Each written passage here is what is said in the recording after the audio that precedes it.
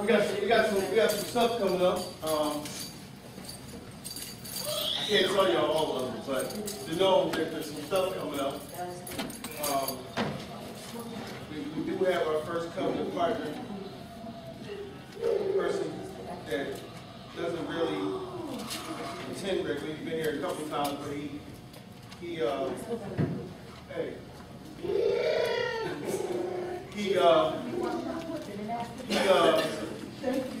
pledged that he would do $100 a month and become a covenant partner of the church. So we have our first covenant partnership.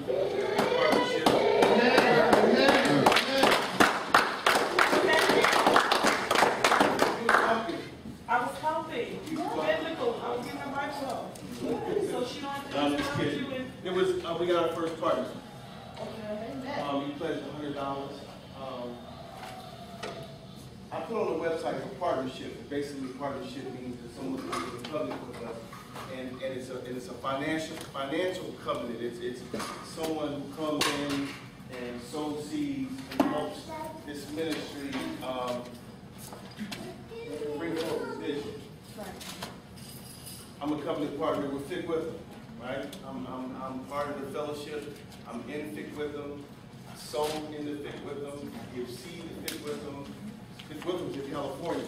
So I told you, I believe that when you sow, you reap. Right. So I've sold into somebody else's ministry. Someone's sowing into our ministry, right? So what I want to do is I'm getting some pins made with our logo on it, with New Life World Ministries on it, and covenant partners and officers will get them. If you become, just because you're a member here or a partner here, doesn't mean you can't be a partner also. Partnership goes above the top. Okay? Partnership goes above the top. If you say, okay, Pastor, I'm going to pledge $10 extra a month. Partnership. No specific amount. Maybe later when we grow up a little bit more, we put a dollar sign on it. But for right now, if you pledge, you know, I'm going to tithe, I'm going to do offerings, and I pledge to $10 a month. Partnership. Will it be on our card on time things? What? Partnership, you can just write it in. I have to get it remade and put that on there. But Teresa, can you make sure that the door's open so you can get the envelopes, so that when we do offers, they make sure we have an envelope. There's some other things going on too. I can't tell you about. Working. I got some good stuff coming. I mean, see, listen. I learned that, you know, there was sometimes that announcements go forth and then you never see it. You see what I'm saying? You never see it. So I've learned not to do that, not to announce things and then you never see it. Then everybody's like, well, what happened? You know, what happened? Yeah, it's some good stuff. What happened? That's all right. You said tell us about. That's okay. Discipline. I have a question. As bad as I want to tell you. Yes. What's your question? My question is, although we're officers, we still Of course. go into the partnership. Please do. As officers of this church, I expect officers to tithe. I don't expect officers to necessarily become partners, but I expect an officer to be a tithing member of the church. You know what I mean? If you hold a position, you should mature to the point where you tithe. You know what I mean? We're not going to talk about tithing today. We're talking about hope. Okay, hope is back. We're talking about hope.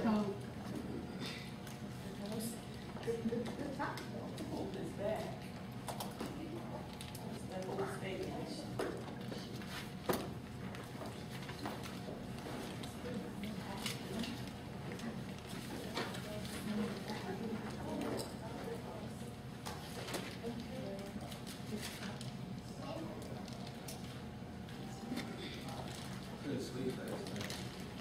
I saw that.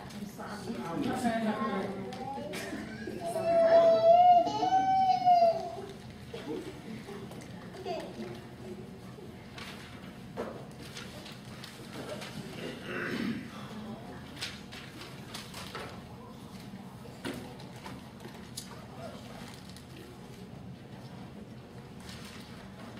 So we've been talking about the church. Come on, let's pray real quick.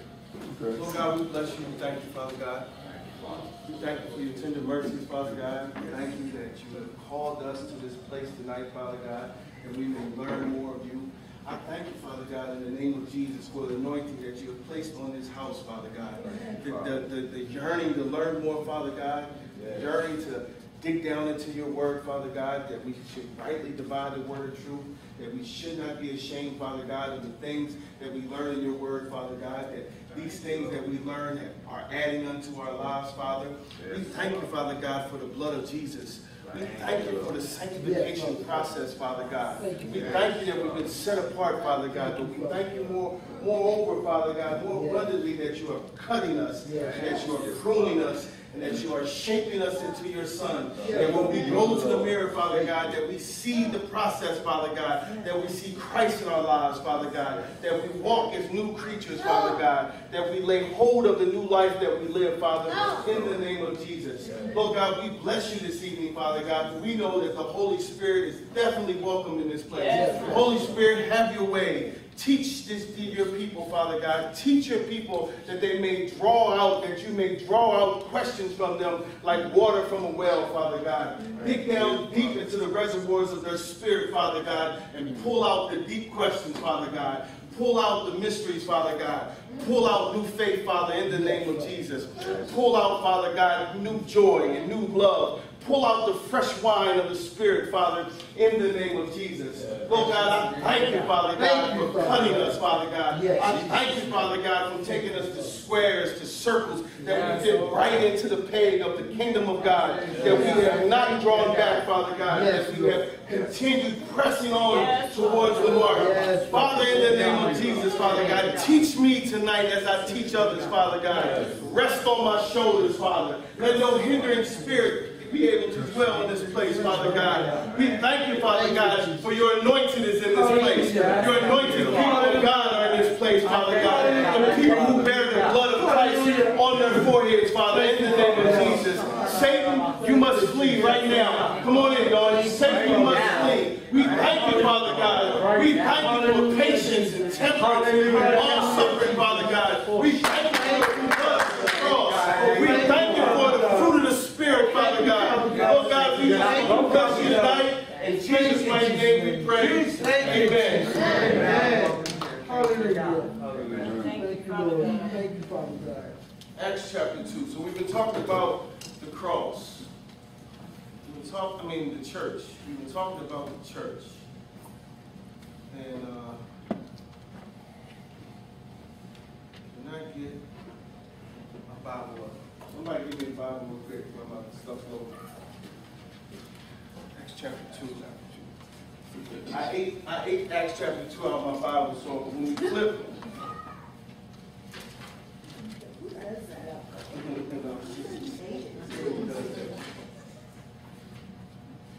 They don't get it, Pastor. They will open the egg. oh. So 2 weeks ago we talked about the believer to be presented to God in hope, hope laid up in heaven, hope as the ultimate salvation, hope as the glory of God, hope as the assurance of salvation. We're going to start with hope being in eternal life. So, Acts chapter 2, verse 24. It says, whom God hath raised up, having loosed the pains of death, because it was not possible that he should behold him. That Christ was raised up from death, that Christ was raised from the grave, because that death could not hold him there, right? It says, for David speaketh concerning him, I foresaw the Lord always before my face, for he is on my right hand, that I should not be moved. David had knowledge of a Messiah coming, and he always looked forward to that day that he would see Christ. Even though he never had a chance to see Christ, he always looked forward to the opportunity. So his faith rests in Christ, that he said, I had Christ always on my mind. He was always on my face. He was always before my face, and that he was always on my right hand. He knew that Christ existed outside of just kingship as a man. He understood that Christ was to come and that he was to dwell on earth. He understood that he was more than just what the regular Jew was looking for. The regular Jew was just looking for this king to come. But he knew that this guy that was coming was going to be Lord, that he was going to be Savior, that salvation rested in him. See, you can search Scripture, and you can search the Scriptures and see how in Isaiah that he was promised, and that he was promised to be more than just a king, right?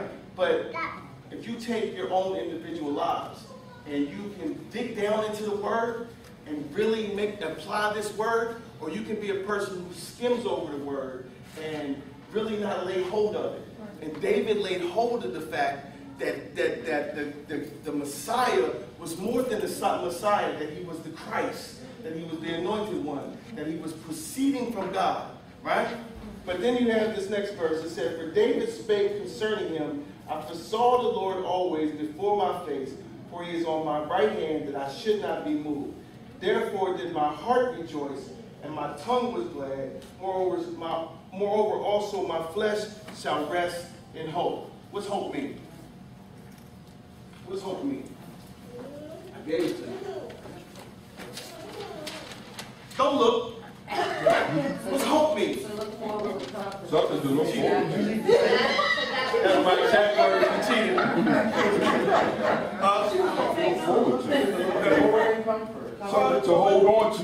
But for me, hope is something that I hold on to, that knowing that it's going to be better. Okay. So what's hope to you personally? What's hope to you personally? Not just what I told you, but personally. The belief that better things are to come. Okay, to believe better things are to come, right? Anybody else?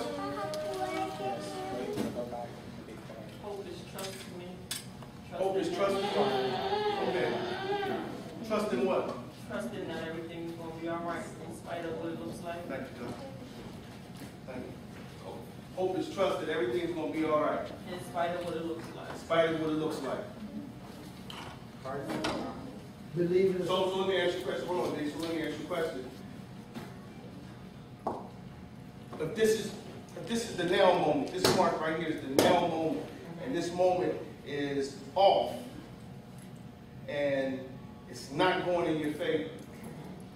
You're looking at this moment, you're saying, okay, everything's going to be all right. You look past the moment. I look past the one. You look past the moment. Okay. Anybody else? Y'all some beautiful young people up here. I love it. Love it. Love it. Man, look at this, man. Just look around at each other, man. That you are here on a Tuesday, learning about God. Learning about God. That's awesome to me. My hope, when I didn't see any of you, when I was home, constantly posting on Facebook, building websites, praying, studying for this time, this was hope to me. That I was looking forward to seeing people that I knew and seeing people I don't know. And this is hope to me. This is hope manifested. This is hope manifested to me. Can I read something to you real quick? 2005. Did I pray? Yes. 2005, I had been in church a year. I'd been in church a year. I went in the garage and I found all my old notebooks. One of my friends was in jail, and I wrote him a letter and I never mailed it to him. Today I read it, right? I said, "Cousin, what's the deal?" I said, "I'm on my way to D.C. to church. It's about 10 a.m. Sunday morning. Yeah, I'm still doing the church thing, son. It's good for me. The best thing I ever did in my life is to serve God. Better than being a father or husband. So much better than being a drug dealer, you know what I mean? I'm so much sharper, wise, blessed, and patient. Hopefully I start school in January. I'm going to take sales and marketing. What Satan meant for evil, God will use for good. I have the ability to sell water to a well, you know? So sales and marketing is right up my alley.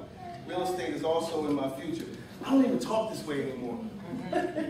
This sounds funny to me because I don't even talk this way anymore, right? I said I have to save up some cheddar in order to get that started, so therefore I must demonstrate patience. Patience is the key to this plan because frustration is the lock. You know we are used to getting what we want when we want it. I'm being humbled daily with my finances. I work in a warehouse for $9 an hour and work hard. But the hours 6 a.m. to 2:30 are perfect because it enables me to go to school at night. There are plenty of jobs out here that pay much more but will block my plans. That's why I say the key is patience and the lock is frustration. As for the family, we are good. They are what keeps me strong. Without them, I might have slipped already, but they are my stronghold. Anaya is officially modeling for a modeling agency called Model Logic in Richmond, Virginia. She makes $90 an hour, so my baby is getting paid. Her first week is this week, and she has 2 jobs this week. If she is scheduled for 4 hours and works 2 hours, they still have to pay her 4 hours. We're going to invest our money for her, so her money makes money for her. Amaj is playing tight end in Pee Wee League football. He turns 10 on November 3rd. 10 years, because I'm already hung. I said, China still lives with my mom. I want her with me, but we just don't have the room for her in our little apartment. Tyree is playing high school football, but broke his finger and has to sit out for the rest of the season. Teresa is good, but still goes through mood swings a lot. But I'm learning that patience. I was in the store this morning, and one of the ladies from church said to do something to make your wife happy. I said, I don't have to make her happy. That's God's job. I'm not her God. I'm her husband. If I base my life on her happiness, it will destroy me. Hey, yo, I got on a 3-piece suit, dress shirt, some slick blue square-toe shoes. Zoot suit on. I had about one of them 10-button suits. So I love to dress like this. I know you've been telling me that for years. I had to get there. I just wanted to thug it out. You know, because I live in a little apartment with little money, no gear, no car, no license, and love it. Because I know Jesus will lift me out of this. God didn't give me this sharp mind to waste it. God will give me the desires of my heart. I cast my cares on Jesus. He'll take care of me. I just have to be patient. I send you blessings, my brother. Love you, Jamal. That's hope. Yes. Got a 5-bedroom house. 2 cars. I bought 5, 6 cars in the last few years. In the last 5 years, I'm not boasting, but in the last 5 years, I know I paid over $500,000. I went from $9 an hour. I went from tithing. I went from hope. I went from trusting God. I went from looking from where I was to looking forward. That apartment we had, I remember roaches crawling on my chest. I never lived with bugs, but because of the money issue, I had to live where I had to live. Right. That's hope. That's hope. That's the big. That was about 9 months after I started walking with Christ. So what I want you to know is, wherever you are right now, man, God pulled that out of the garage right in time. I got a garage. You know what I mean? There's 9 people in my house. There's enough room for everybody. Everybody's got their own bedroom. And this is not a boast, because believe me, maintaining a house is tough. You can't slip. That's right. You gotta stay focused maintaining the things that you acquire. But what I'm telling you is that it changes. It changes, but you have to chase the change. You have to be diligent about the things of God. You can't get frustrated with where your life is right now.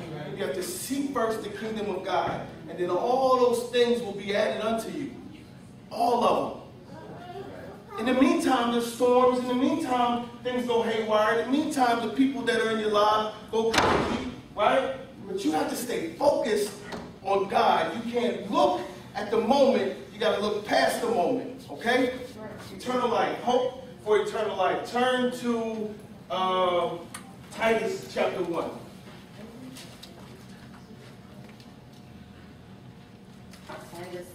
Chapter 1. I read that. I said, man, I don't talk like that anymore.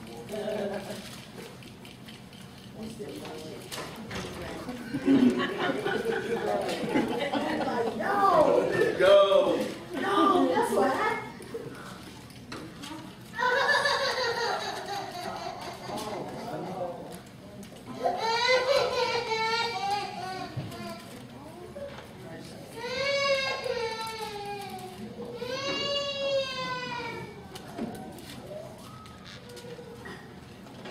You got it? Amen.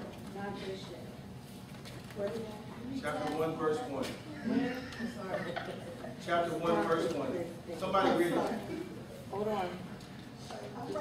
Paul, a servant of God, and an apostle of Jesus Christ, belonging to the faith of God's elect, and an acknowledging of the truth, which is after godliness. Keep going. In hope of eternal life, which God, that cannot lie, promised before the world began. Keep going. But having due times manifested his word with preaching, which is committed unto me according to the commandment of God our Savior. Okay, so this is Paul, a servant of God. Paul, a servant of God. An apostle of Jesus Christ, according to the faith of God's elect, and the acknowledging of truth, which is after godliness. You can acknowledge truth and not have godliness in your life. So what Paul's saying is that these two things, acknowledging the truth, the fruit should be, after you acknowledge the truth, is that there's fruit. And the fruit of acknowledging the truth is godliness. It's godliness, it's faith, and it's patience, and it's love, and it's joy, it's long suffering, it's all these things. This is what is produced by acknowledging that Jesus Christ is Lord. Once you, because intellectual faith is not saving faith. Just for somebody to say, yeah, I believe in God, right? I believe in God. I know God's real, right? But never accept Christ as Lord and Savior. That's just intellectual faith. That's just intellectual faith. So once you understand that Christ is real, there must be something emotional that happens. There must be some emotional faith that is attached to the intellectual faith, to the intellectual knowledge that Christ is Lord. Now you must move. You must move into accepting Christ as Lord and Savior. And that's when I tell you all the time that he puts the training wheels on, right? Runs beside you, he walks with you, he lives with you, he teaches you. It feels like he's always handing you candy. You're always happy. The trials haven't started yet. And even through the trials, you are able to stay focused and be happy. But then the next stage is volitional faith. And this is when he takes the training wheels off and he lets you wander a little bit. Because you grow up. Because you grow up. And once you grow up, you have to realize and remember that you remembered at the beginning that intellectual faith, that God was real, that Christ was real. So volitional faith, now you feel like you're out in the middle of the woods and there's nobody there. This is when the fruit has to be produced. Yes, ma'am. I just have a question about, because I know we reflected a little bit, we talked about that a little bit in the past about, what was the first word you said? First was intellectual faith. Mm-hmm. Why is it so hard for people to get out of that stage? Like, Flesh. like for instance, my parents, like I ain't trying to put them on blast like that, but they grew up in the church. We discussed that a little bit. You know, my grandmother, real faithful. My grandfather, my mom's mom. I never met my other grandfather, but it's just amazing how much stuff they've been through. You know what I'm saying? And they still. Well, that's a twofold to me, I think. I mean, why is it so hard to have that? Sometimes when church when church becomes religious, Right. and it's binding, Yeah. that's when the grace of God is not exhibited in the church. Right. For example, let me give you a prime example. I said no one who misses any class in the partnership class will not be able to continue. And the only reason why I said that, and don't take advantage of this, what I'm about to tell you, but the only reason why I said that is so you would be dedicated to it. Right. But when people missed, they said I missed, I just tell them, okay, finish chapter 2, come on back. Right. That's grace. That's just a small exhibit of grace. But I could have been religious and said, no, hard nose, and I told you, right? And that's what church has been traditionally. And it has not exhibited the love of God. It has not exhibited the grace of Christ. Right. It has not exhibited the communion of the Holy Spirit. And this is why I just. But hold on, the other fold is the flesh. There's a twofold answer to that question. People say, and then this is when you hear, well, me and God have a special relationship. He understands me. God knows my heart. Yeah. And see, your heart can be in a good place, but your walk is so far away from him. There's a scripture in the Bible that says Peter began to follow Christ from afar off. Right? So what happens is people begin to fall away. You dedicated. You got to tie yourself around him. And when life begins to change, you got to hold on to him. You see what I mean? You got to hold on to him. And what happens is, so many other things. In Mark chapter 4, remember we read that? I said the cares of the world and the lust for other things creep in and it chokes the word of God. So you've been over here in the kingdom and you tip back over into the world. And when you tip back over into the world, it's not necessarily flesh all the time. It's comfort of the place that you know all your life. You see what I'm saying? It's the comfort of just being away from the kingdom. Because if you don't have somebody that is able to rightly divide the word of truth and teach you that you don't have to be perfect over here. You fit without perfection. The Holy Spirit will take you to perfection. He will take you through holiness. He will teach you and prune you and sanctify you. He will do these things. But what happens is you walk into the door and those Pharisees and those churchy people and those religious people, the first thing they tell you is, your shoes are untied. Get your shirts on backwards.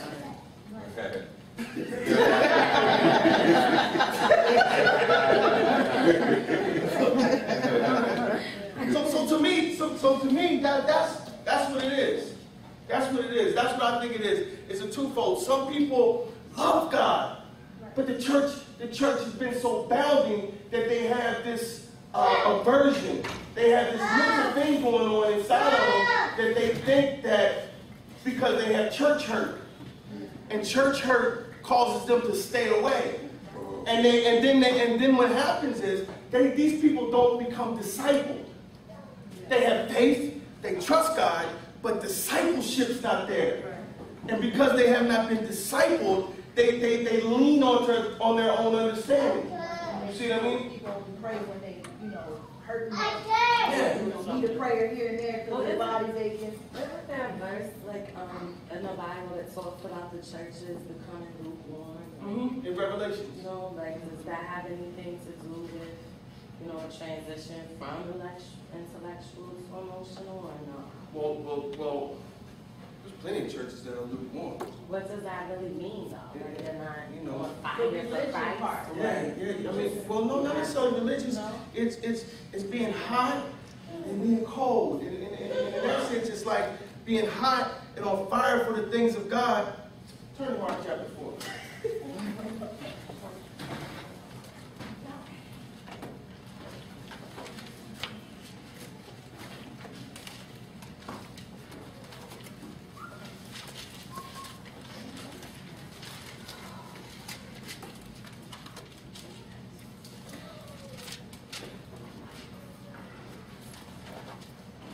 Verse 4.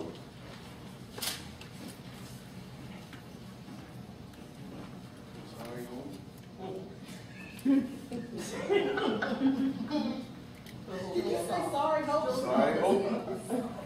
We ain't got no hope up in church today. Hope we understand hope though. Verse 4. Verse 4. It says, and it came to pass, as he sowed, some fell by the wayside, and the fowls of the air came up and devoured it. Verse 5. And some fell on stony ground, where it had not much earth, and immediately sprang up because it had no depth of earth. Okay, let's go to 14. Verse 5 is the focus. Let's go to 14.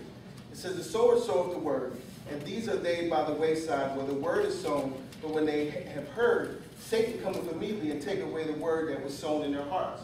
There's another verse in one of the other Gospels, Mark or Matthew or Luke, where it says, when you don't gain understanding, that Satan comes and steals. Yeah. That's why it's important that you listen and stay focused. When the kids are running around, they are not bothering me. Right.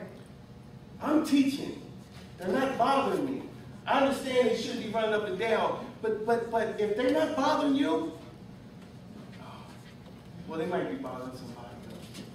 I understand taking care of your kids. I understand that. But just don't think that they're bothering me. I can teach through it. We're in a small place. Eventually we'll have nursery and, and All that. amen, all that. Right. This is what we got to deal with right now.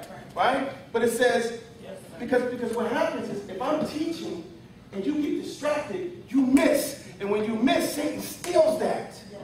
You heard it, but you wasn't focused. Right. So when you wasn't focused, he's allowed to take that right out of your heart. And it's the seed of your heart where the word grows. This is a book of seeds. It's incorruptible seed. And because it's incorruptible seed, it must be planted somewhere. So it can't be just planted in your mind. There has to be a head-heart connection.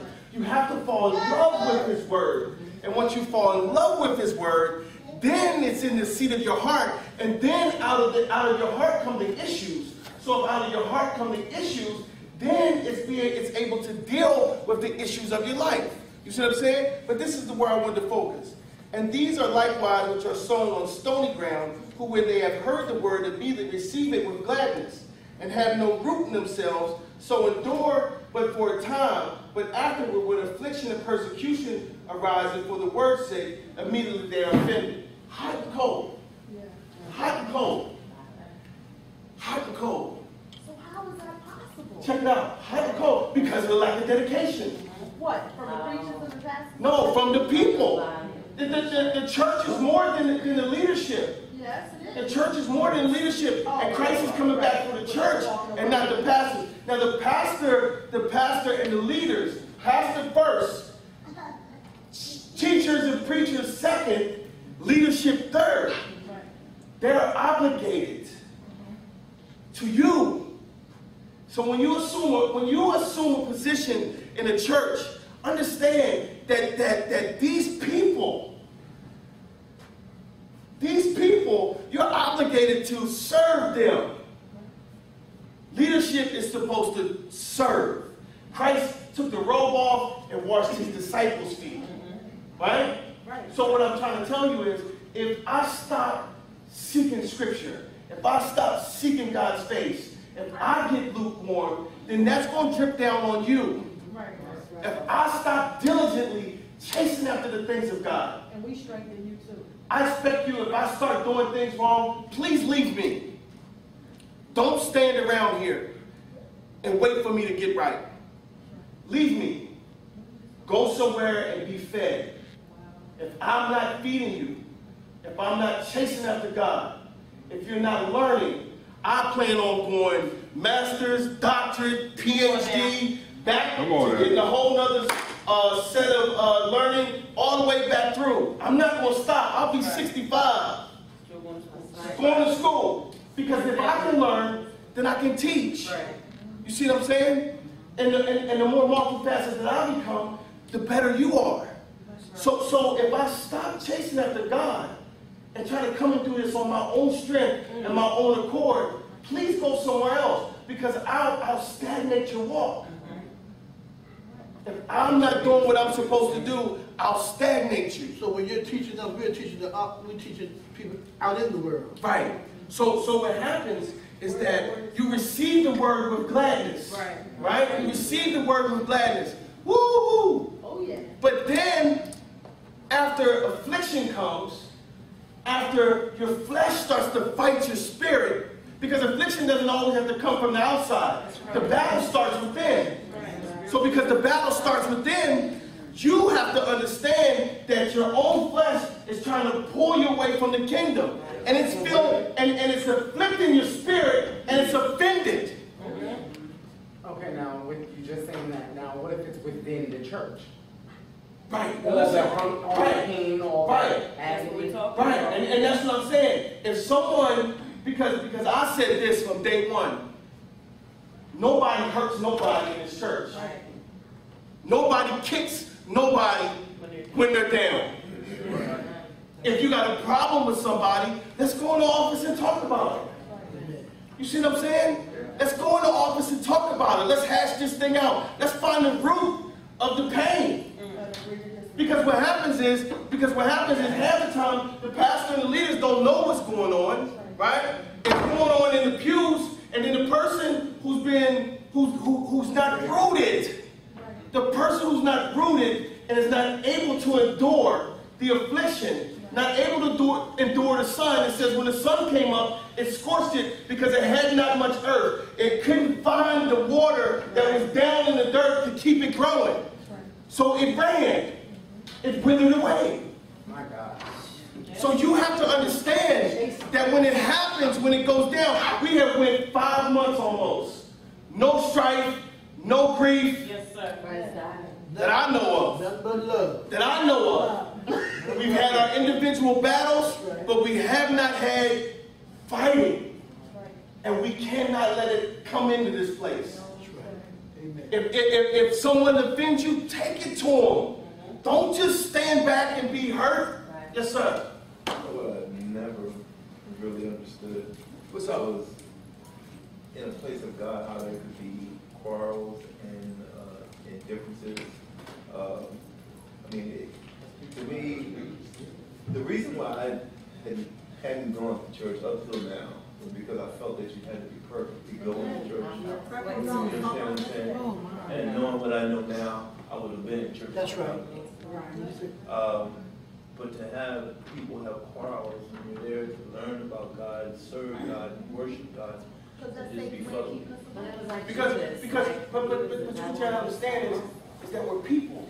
Right. And I say it here, if there's imperfections in college, if there's imperfections in pastors and preachers and leaders, then there's definitely imperfections in the pews. So what happens is people get offended. People's pride get hurt because it's something that hasn't been dealt with. People have jealousy. People, well, not, Didn't you say listen, but that's outside of Christ. You see what I'm saying? Yeah, I understand. Think about what I preached Sunday. What God has blessed cannot be cursed. Right. Any sin is a curse. Once you step into Christ, you can't be cursed. So therefore, you're still operating under the curse. And what happens is, in the world, something has conditioned your mind. Jealousy has conditioned your mind. You don't like when somebody else is rejoicing. You don't like when something's going good for somebody else. So therefore, you side-eye the person. Therefore, you go out and try to Character assassinate. sabotage, yes, assassinate what's going on. Yes. He's on fire. Good. My thing is, we're supposed to have long suffering. Yes. So if you're not rejoicing, then you shouldn't be long suffering anyway. Now, long suffering is not necessarily is not necessarily suffering. Long suffering has to do with going through. So what happens is that when that person's rejoicing, even though you're not in a place that you can rejoice right now, you should rejoice with them and go through. Yes, right. Right, and go through. So what happens is that if Stefan has a pain and I don't have the pain, my job is to come to him and minister to him, right? Not just being a preacher, but I'm talking about being in partnership with him, right? My job is to come and mourn with him and to minister to him and to lift him up. You see what I'm saying? But what happens is the person that's jealous says, oh, you was on the mountain last week, now you're going through. Come on now. You see what I'm saying? I completely understand where you're going, Pastor. However, But you can't understand why it's there. Yes. Because we are imperfect. But it's imperfect. And it's not your character. It never has been your character, even outside of Christ. Right. So you can't understand it now inside of Christ, but it's some people's character. Right. But everyone in the church isn't always saved either. So when that causes discord amongst the body of Christ and things. Hold on, Mom. You was second. Hold on. But everybody in church is not saved. It's because they don't believe. And a lot of people that are in church that think they're saved think they believe, but they don't really. In the wee hours, they question Christ even existing. But do they always? Now, that's happened to me. Yeah. Any thought that exalts itself against the knowledge of God, you got to pull it down, cast down all imaginations. But if you take that thought and run away with it and allow it to be sown into your heart and wash the word away, and you begin to hold on to the fact that your mind is saying Christ is not real, you are forfeiting your salvation. You can't lose it. You are sealed until the day of redemption. But at the moment that unbelief starts to sow and run like cancer, then you begin the forfeiting process. It's called apostasy. It means the falling away. It talks about that in 1st and 2nd Thessalonians. The Antichrist can't come until there's a great falling away from the church, until people begin to say, Jesus wasn't real. Apostasy means you say, I'm going to be unconverted. Right. Right. Okay, what was you going to ask? I was gonna say, like, in the church, I think pride of life often keeps us from asking the questions that we need to ask to each other to get over those hurdles, no? Yeah, but probably like good, or just a lack of I struggle with boldness. asking people for help. Shame. And stuff. Shame. People hide in their own shame. Right? Right. And what happens is that's why I always give you my shortcomings. I always give you my faults. I always give you where I lack. So if I can give you where I lack, you can open up and say, okay, well, he's not saying he's perfect. And if he's teaching me, then everybody in here ain't perfect. That's right. And if everybody in here is not perfect, then that means I can raise my hand and let's deal with my issue. So does pride come play a part of that? Yeah, shame, pride. Because shame, well, it can be two things. Shame is guilt. Pride is, I want them to think.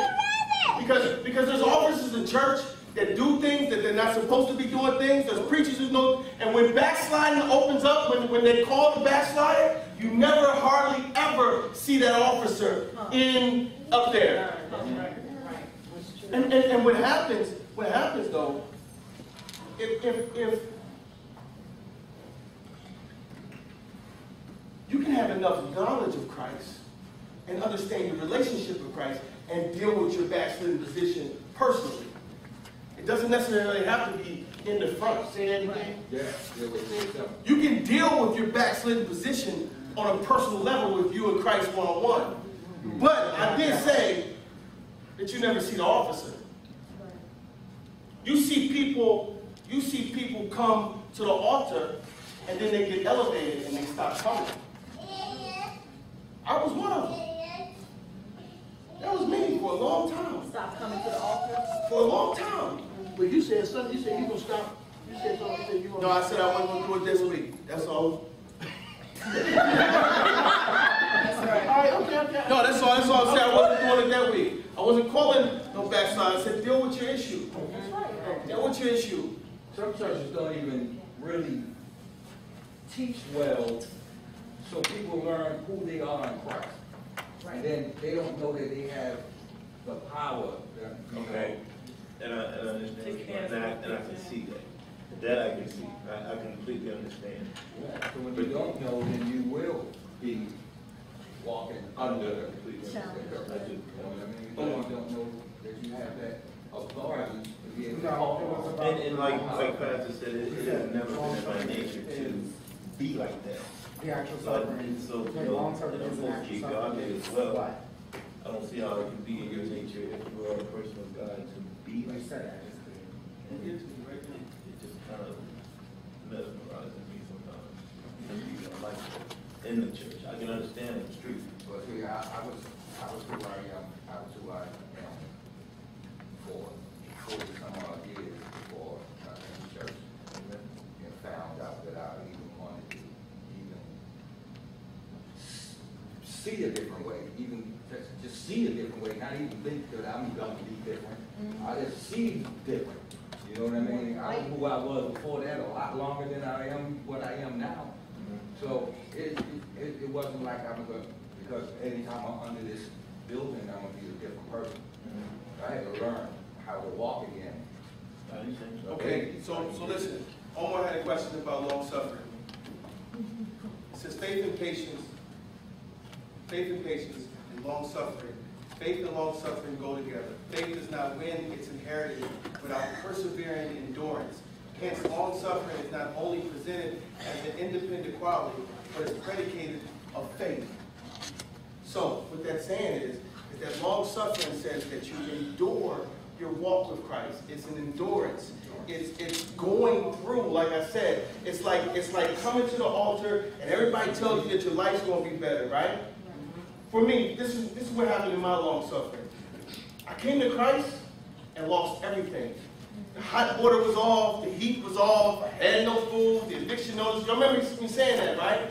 And I had to get, that's in 2005 when I was writing, we moved from that house into the apartment. I went to jail between that house and the apartment. You see what I'm saying? I came to Christ with two open drug charges, right? With 2 open cases. I had to endure. I had to go through my situation to get to this point in my life. Okay. Endurance, perseverance. I have a statement. So, I think I already know what you're going to say, but what do you think about people that say that you're only where you are because you had to be? Let them talk. You don't know how many times you only going to church, you went to jail. Oh no, I know that, but I'm just saying. You only went to church because you went to jail. But is that not sort of true though? Like through our hardships, we come closer to God though, right? This is how I made a decision to go to church. Everybody's riding in the car. I called both of my drug charges. We just ride. Why? We was going through a lot, right? I looked at her and I said, let's go to church. I ain't tried everything else. Right. I wasn't running to church to get some help so the preacher could go to court. Come on now. I went because I was at a point where I understood that everything had just fell out from underneath my feet. Everything that I knew was the way life was had finally fallen out. It was my 3rd, 4th time being arrested. I was 32, 33. I wasn't 20. I wasn't 25. I was becoming a man. I had these kids. I'm riding in the car. It's quiet, and I'm just thinking about my life. And I go.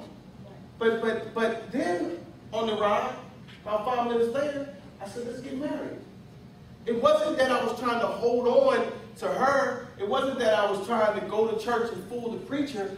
I was literally ready for a change. You see what I'm saying? I was ready for a change. So when I came full steam. I pulled out 4 notebooks that all said 2005. I wrote a sermon. In this notebook right here in 2005. Blew my mind when I read it. There was another notebook that I had, and it said Isaiah 61, my future. And I drew this church, and I named it. And I said, I believe and I receive and I accept. In 2005, and I had no knowledge of the things that God was going to do. And as time went on, I didn't want to go, look at this. This is how I studied, and I studied the same way. I studied the same way. So what I'm telling you is it was line by line, verse by verse, just like I teach. God was training me from the day I walked into the church. He began to train me for this moment. But you gotta be able to persevere in life to get to where God wants you to go. That's right. You gotta be able to endure the hardships that come along with walking with Christ. You have to pick your cross up and you have to bear it. And whatever that cross is, you are the one who has to carry it. And when it gets heavy, you make the choice.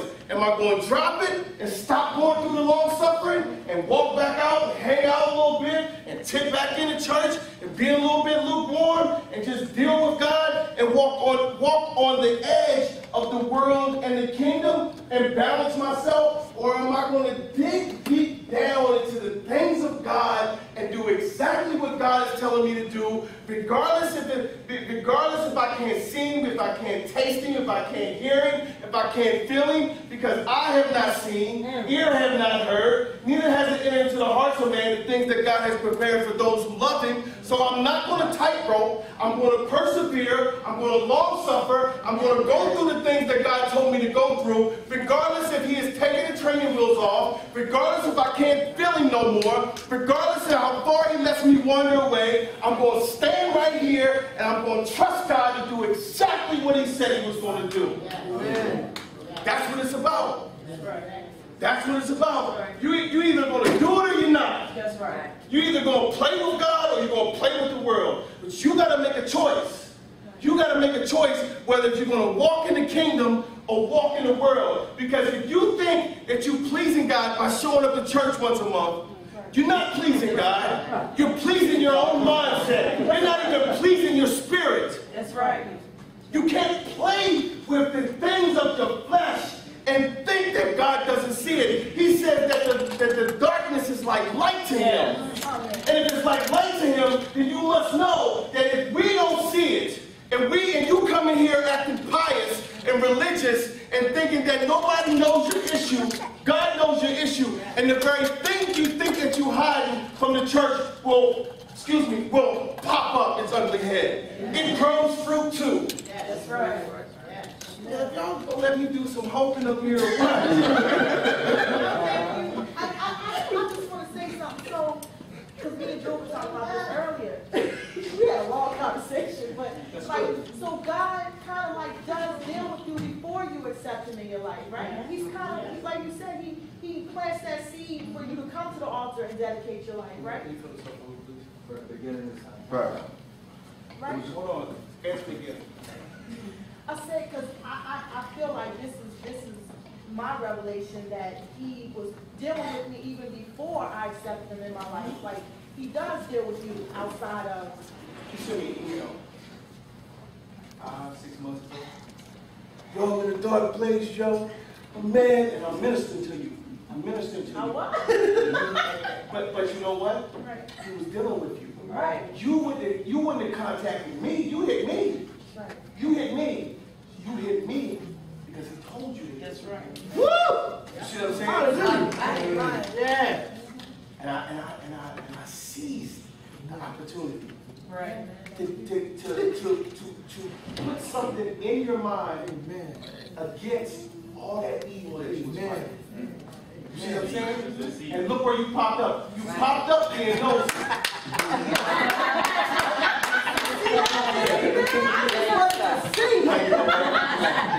You popped up being nosy and got stuck on the things of God. Hey, what's up? What the scripture spoke on, that I knew you in the womb. Right. And it's just like, your whole life has already been planned out. It's been already planned, but you just got to go through the motions and stuff. No, No? it's not planned. What? Because we have a will. Because we have free will, and He knows who's going to choose and who's not going to choose. Right. And He knows who's going to fall and who's not going to fall. Right. So what He does is He lays blessings and curses out before you. Right. He lays goodness and evil out before you. He lays all this stuff out before you, and then He tells you, here, choose this. That's right. Choose this. And you look at it and you say, man, that looks really good. But hold on, God. And what happens, you continue to sow into your flesh and keep reaping corruption. Right. I had a conversation with somebody, and they said, well, if God called me, He was going to know that at this point in my life I was going to do this. And I said to him, but He didn't call you while you were doing this. He called you when you wasn't doing that. And you have to fight who you become. I have the opportunity now, with the knowledge I have of Christ, to never go to church again. I know that church is not what saved me. My Redeemer who lives has saved me. I know that. I have the opportunity to never teach His word again. I have the opportunity now, if I want, with the knowledge I have of Christ, to go sit down and have a beer maybe once every while on the weekends. I have the opportunity now, with the knowledge I have, to do some things that I've missed in the world. Because it's not my actions that saved me, it's the blood of Jesus and the grace of God that has saved me. But because I love Him so much, Yes, sir. and because He dwells within inside of me, I curb my own things that I want to do, and I chase after the things of God, because if I stop chastening and just accept salvation, life begins to get hard. But if I keep sowing into the kingdom and sowing into the things of God, it gets easier. He's with me. He will not forsake me. He will not leave me. I'm his child. So therefore, I cannot be a child of the world. I must be a child of the kingdom. I'm a kingdom kid, Doc. That's who I am. So we have the opportunity to fall. Even though he says he known us in the womb, we have the opportunity to fall. You got to make a choice whether you're going to fall or whether you're going to continue to walk with God. Choices. 5 smooth stones. Yes. 5 smooth stones. Wisely. 5 smooth stones. Romans chapter 8. Segue. I'm going to jump on y'all. Because y'all don't want to talk about hell. We got to get through hope so we can talk about hell. Where did people go? Joe wants to talk about heaven. We're going to talk about heaven too. Romans chapter 8. I'm going to do 2 of them in one. We're going to talk about hope and redemption of all creation and hope and adoption that has been consummated.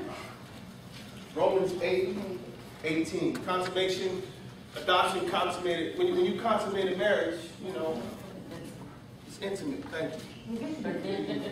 Using the right word.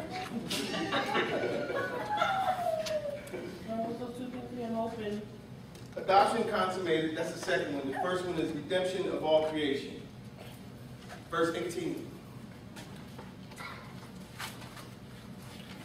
It says, "For I reckon that the suffering of this present time are not worthy to be compared with the glory which shall be revealed in us." Right? So the suffering is everything that comes up to 18. He talks about, but if you live after the flesh, you shall die. But if through the Spirit you mortify the deeds of the body, you shall live. For as many as are led by the Spirit of God, they are the sons of God. For you have not received the spirit of bondage again to fear, but you have received the spirit of adoption, whereby we cry, Abba, Father. The Spirit itself bears witness with our spirit that we are the children of God, and if the children, then they are heirs and heirs of God, and joint heirs with Christ. And so be that we suffer with him, that we may be also glorified together. Verse 18 says, "For I reckon that the suffering of the present time are not worthy to be compared with the glory which shall be revealed in us." Worthy, weighted or comparable. They're not as heavy. The things that we go through are not as heavy as the things that we have waiting on us. Life seems heavy because we're in it. But the hope that we have, the hope of the future that we have, it doesn't compare, right?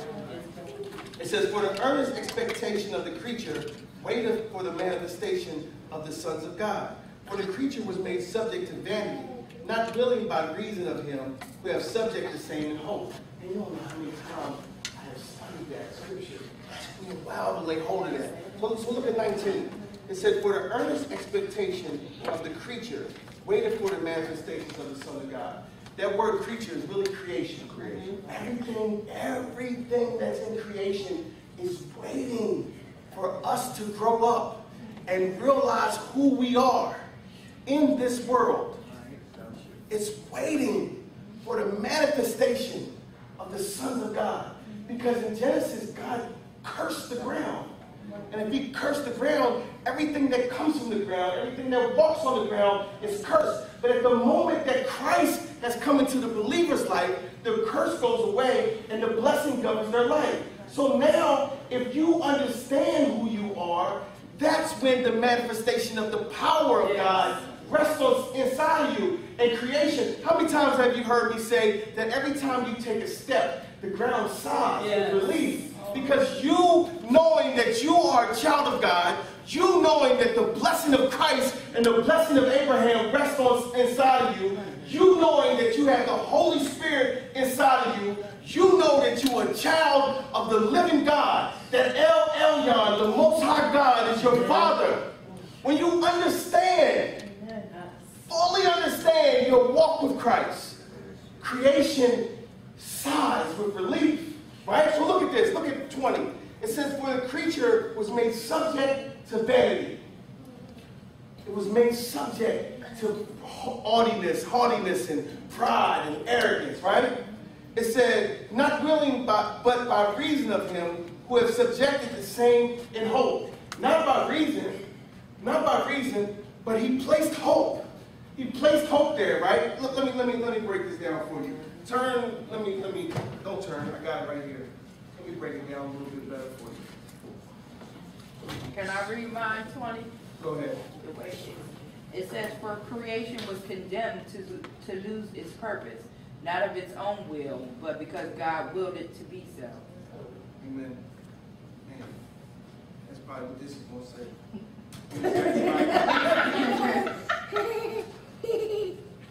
This could be translated, Vanity, use several symbols, blah, blah, blah, because of him who subjected it in hope. Because of human rebellion, as an attempt to turn mankind to himself, the purposeful futility will only be for a period of time. Redeemed humanity has a promise of physical future. God foreknew Adam's rebellion. He allowed it to occur and chose to walk with a fallen mankind in the fallen world. This is not the world that God intended it to be. This is not the world it will one day be. Read yours again. For creation was condemned to lose its purpose, not of its own will, but because God willed it to be so. Vanity. Mine says vanity, emptiness, right? You amplify. Go ahead. For the creation, nature was subjected to frailty, to fertility, condemned to frustration. Futility means empty, right? It means empty. Read yours again, Desiree. For creation was condemned to lose its purpose, not of its own will, but because God willed it to be so.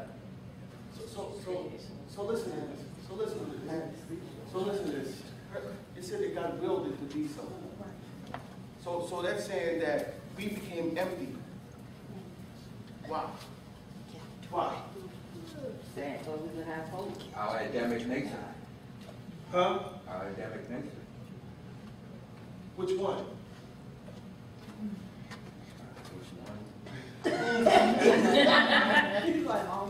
Yeah. Our Adam nature is only one, right? This is natural. Before or after? After. After. Because Adam was created in holiness. Yeah, that's right. He was created perfect. Okay. That's why I said which one. Okay. Right? His true nature was Spiritual nature. Can I touch on that? I think you might have been able to walk through doors if there was doors like Jesus did. I was listening to 2 years before that, his Purple Dollar touching on, The righteousness of God. yeah, He was teaching that for like 3 months. And He was watching my videos from last year. That's what he was doing. before, I don't know, I'm still learning, so before, there was a certain period in time when man lived to be 500, 700, 800 years old, Right. and then God cursed the earth, because people weren't doing what they were supposed to be doing, I guess, right? Well, he cursed the earth before. He cursed Before the earth Christ before. No, he cursed the earth with Adam. He cursed the ground with Adam. Yeah. He cursed the ground with Adam. So come on, 21. Well, how did he do that? Hold on, how did he curse the earth? Because I'm Adam saying, sinned. so how were people living, how did Noah and all them live to be 700, 800 years old? If the land was still cursed. It was cursed with the women had a pain during childbirth. Right. All of Oh, it. like that. All of it. Oh, She hit the nail on the head. Because that's what the curse is. That man will work, and he will toil, and that woman will have pain through childbirth, and that the ground will be cursed. Thank you. Yes. Amen. Along the line of years, are they what they are today? Well, it's a different calendar, of course. This calendar is completely You different. don't have to go into it, I understand. It was based off the sun, though. Okay. You know, I'm pretty sure it's based off the sun and seasons, but it was still, the Jewish calendar is completely different. Before, but this is before. What I want to say is, that part of the earth, they didn't have. No, stop kicking. Right. So, I mean, it wasn't even Stop kicking, Mom. spring. No, stop kicking. Well, yeah, it does change. Genesis talks about the firmament and the water above the firmament. Well, that's the creation, though. Because because today that's between the drop of hands and the drop of the hand before. Hold on, Stefan. Today that's between tropical Capricorn and tropical Cancer and you know, that's where King Cruise Right. That's the different part of the world, Cancun. That's Mexico. No question, but it's around the same part of the earth. So even if it tilts on this winter or solar system. But the calendar was different. I understand, but you said it was based on The weather changed, the temperature changed. It wasn't that big. Okay, but it changed. You gotta understand that what's the ones who came from the east that came to see Jesus when he was born? They were astronomers. right. There was astronomers then. There were people who watched the stars and moons and they worshiped the moon and they worshiped stars. So they understood the changing of time. You see what I'm saying? But the calendar, the way they counted days was by the sun, not by a 24-hour clock, but by the sun, right? The ninth hour, you read that in the Bible, right? But the ninth hour might have been 6 o'clock in the morning. You see what I mean? By following the moon. Right. They follow the star.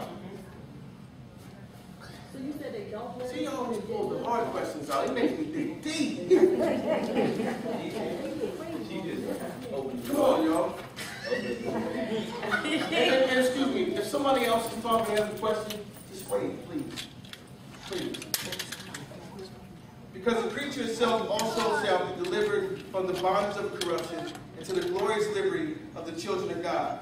For we know that the whole creation groaneth and travaileth in pain together until now. And not only they, but also ourselves, which have the first fruits of the Spirit, even we ourselves groan within ourselves, waiting for the adoption of the wit, the redemption of our body. Okay, verse 23. It says, and not only they, but ourselves also, which have the first fruits of the Spirit. When there's a first fruit harvest, when they used to take the first fruits, and they would take it to the temple and give it to the priesthood, it was evidence that there was more. First fruits mean it's evidence that it's more. So what it's saying, it says, which have the first fruits of the Spirit, even we ourselves will grown within ourselves. So us having the first fruits of the Spirit, it's evidence that there's more. Right. There's evidence that there's more people that have to come into the kingdom. But even we groan within ourselves. Why? Why do we groan within ourselves? Waiting for the adoption of wit, the redemption of our bodies. So we see saved people who get cancer, who get problems in their body. It's because we're waiting on the redemption of our body. The spirit has been redeemed and made new. The flesh has been redeemed and not made new. You see what I'm saying? Christ paid the price for us. Our spirit man has claimed all redemption. We have been quickened through our spirit. Our flesh is still decaying. Our flesh and our bodies are still going through. Yes. So it doesn't matter if you get buried or creepy. Oh. This whole thing, man. Yeah, right. Because the spirit has been lifted once you take it. First Corinthians 15 says you got to shed the mortal to get the immortal. You got to shed this. That's right. You got to shed this thing. So all of the funeral stuff is just Jesus said, he said, well, hold on, Jesus, I got to go and bury such and such. Jesus said, hold on. Let the dead bury the dead. You going to come with me or what? That's right. You already Come gone. on. You coming? You already gone. That's right. We put too much hype on stuff. It says, for we are saved by hope, but hope that is seen is not hope. For what a man seeth, why do we yet hope for? So we are saved by hope. And we're waiting for the redemption of our bodies. Yes. So are you saved? Yes. No. Who was not saved? No, you're not. spirit. Are you saved? Souls. Are you saved? Why? Because I believe it in my heart. You believe it in your heart and you confess it with your mouth.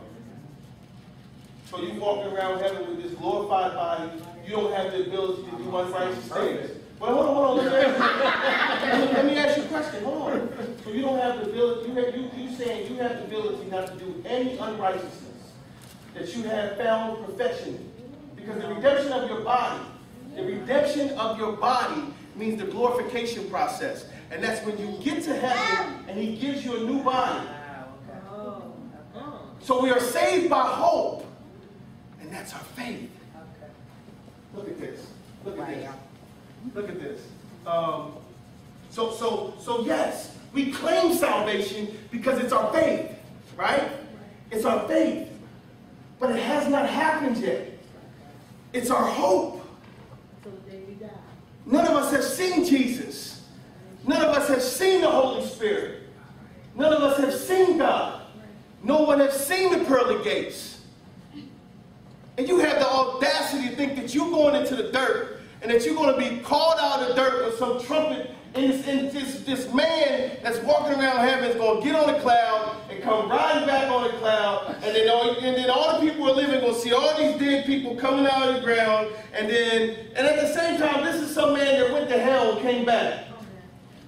And y'all believe that? That's our hope. That's our hope. Romans 8, 20, 30. What did you say? You said you'd rather be wrong. Yeah. Than, Yeah. 29. I'd rather be wrong and a fool and trust in Jesus and have this hope than to run around the world and find out that hell is real and heaven's real too.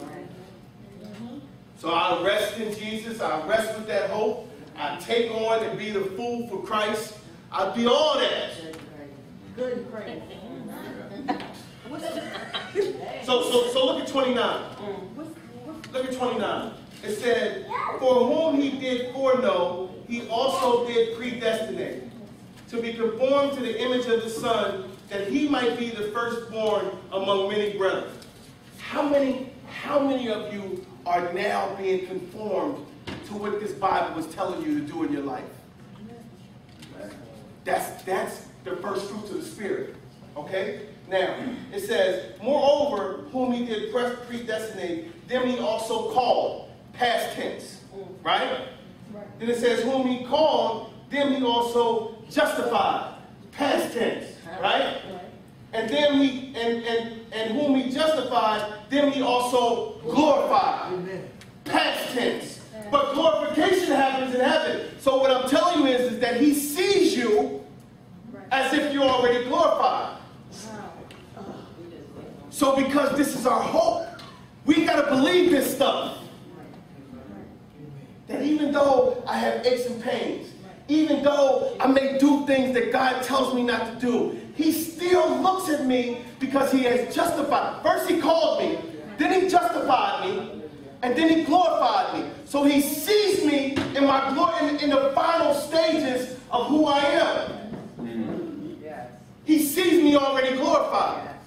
He's already placed me in a predestinated place. He called me, he justified me, and he already glorified me. I already have my little bedroom in my mansion in heaven.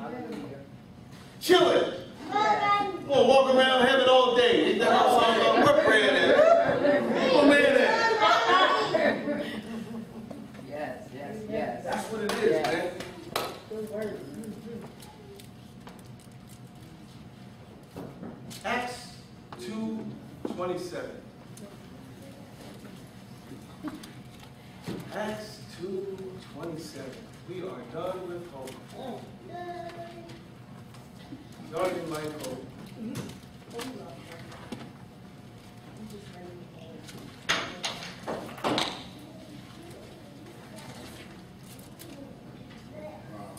Peter, now remember this.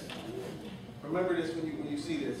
Peter is, let me lay some groundwork for Acts chapter 2.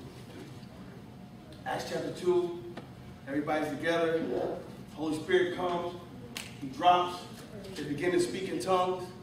Some other people are standing around, they say, wait a minute, these people are speaking a language, right? They must be drunk. Peter stands up, he said, these people aren't drunk. it's not even the hour before we even have breakfast. They drink with breakfast. We in the temple at this time. So because we're in the temple at this time, know this. That this is what Christ has manifested. This is what Christ has promised. The pouring out of the Spirit. And now he begins to preach. So what we've been going through is his sermon. The first sermon of the church. This is the day that the church was born. Right? So then he begins to talk about David's prophecy. So Acts 27 says, because thou wilt not leave my soul in hell, neither wilt thou suffer thy Holy One to see corruption. David was saying, man, it's like a twofold thing. David was saying, I'm dying, and I'm going to die, and I'm going to go to hell. But he was really prophesying about Christ. He was really prophesying about Christ. Hell is translated Hades in the Old Testament. It is the Greek term for the holding place of the dead, the dark realm of the dead. Turn to Job 10. We're going to start talking about where the dead go. Where the dead go. What time is it? Couple minutes. Job, what did I say, 10? Job 10.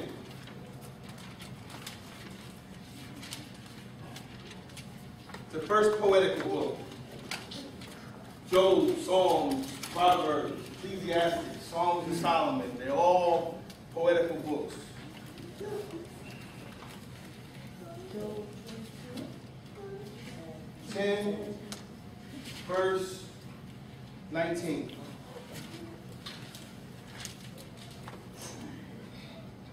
See, and what I want you to be mindful of Job was going through.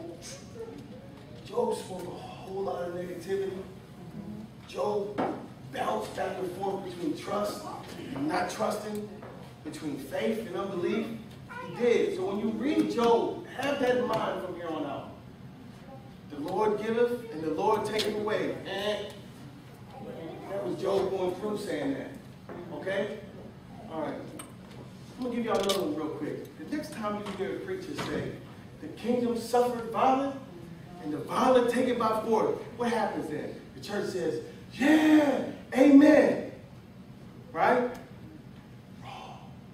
What it's saying is, when it says the kingdom suffered violence, and the violent take it by force, what he's really saying is those who are outside the kingdom are trying to come another way, and they're trying to forcefully push their way into the kingdom. But they use it on the flip side. They say the kingdom suffered violence, and the violent take it by force. Go get your stuff back. Go get back the things the devil stole from you. They're teaching it wrong. Right. Amen. Wow. And I would have never known if I would not have went and studied and learned and had somebody teach me. Stuff gets handed down. Stuff gets handed down, man. Stuff gets handed down. That's what I call you teach. Verse 19. It said, I should have been as though I had not been. I should have been carried from the womb to the grave. Are not my days few? Cease then, and let me alone, that I may take comfort a little. Before I go, which I shall not return, even to the land of darkness and the shadow of death. A land of darkness, as darkness itself, and of the shadow of death, without any order, and where the light is as darkness. So Job's talking about hell. So Job describes hell as a land of darkness, as darkness itself, and as the shadow of death, without any order, and where the light is as darkness. A place, turn to Job 26.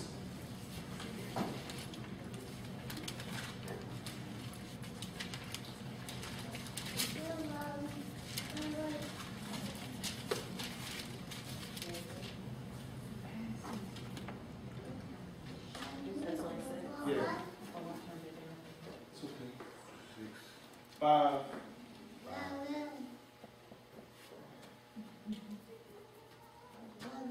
this is the location.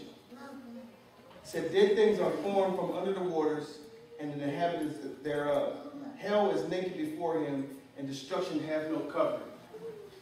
So it's saying hell is under the water. Turn to Job 7. Why is Job just all over hell? Job what? 7.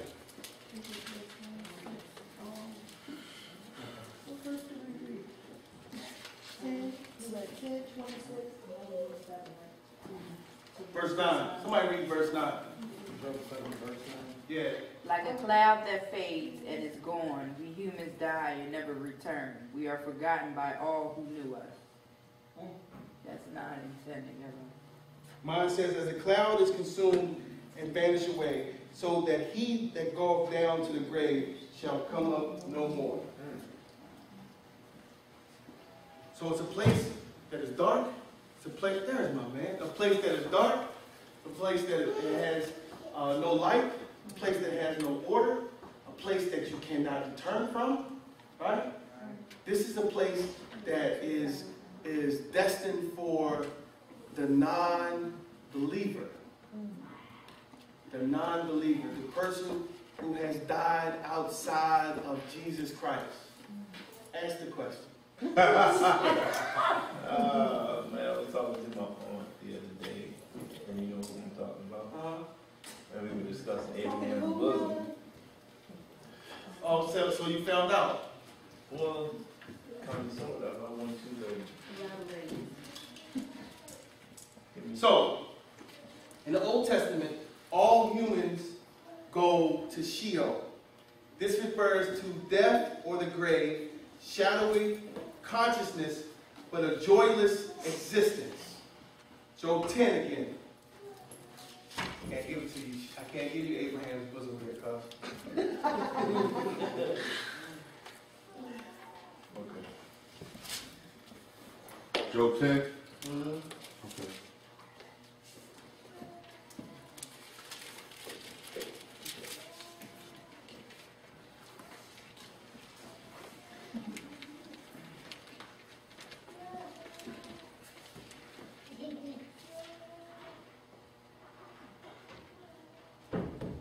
Go to 38. Go to 38:17. Go to 38:17. Go to 38:17. 38, verse 17. Thank you.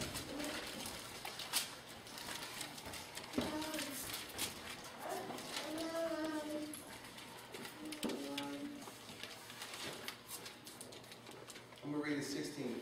Hast thou entered into the springs of the sea, or hast thou walked in the searches of the depth? Have the gates of death been opened unto thee, or hast thou seen the doors of the shadow of death? Hast thou perceived the breath of the earth? Declare thou knowest it all. So what it's saying is that how can you return from this place, right? Turn to Psalms 107. Next book over.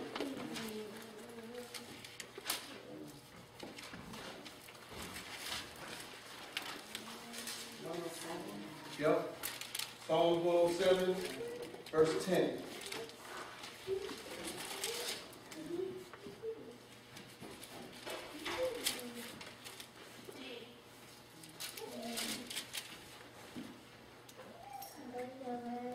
Such as sit in darkness and in the shadow of death, being bound in affliction and in iron. Because thou rebelled against the words of God and contemned, despised, that's what that word is translated. Despised the counsel of the Most High. Therefore he brought down their heart with labor. They fell down, and there was none to help. Then they cried unto the Lord in their trouble, and he saved them out of their distresses.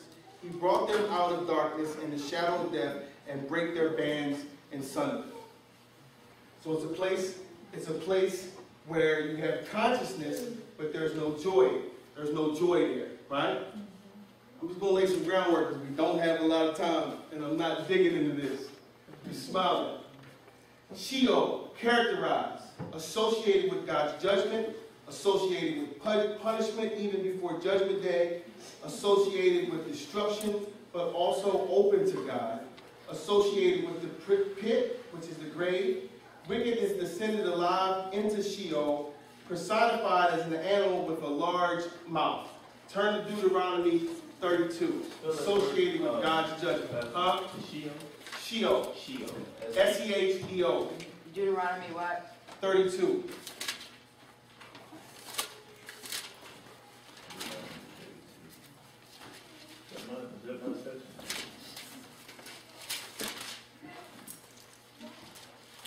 What is it, Deuteronomy? 32.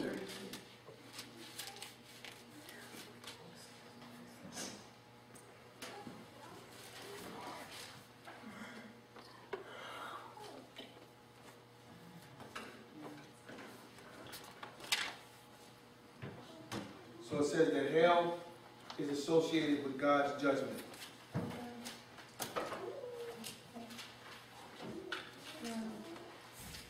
Verse 32. It says, for their vine is of the vine of Sodom and the fields of Gomorrah. Their grapes are grapes of gall. Their clusters are bitter. Their wine is the poison of dragons and their cruel venom of asps. Is not this laid up in store with me and sealed up among my treasures? To me belong vengeance and recompense. Their foot shall slide in due time. For the day of their calamity is at hand, and the thing shall come upon them and make haste.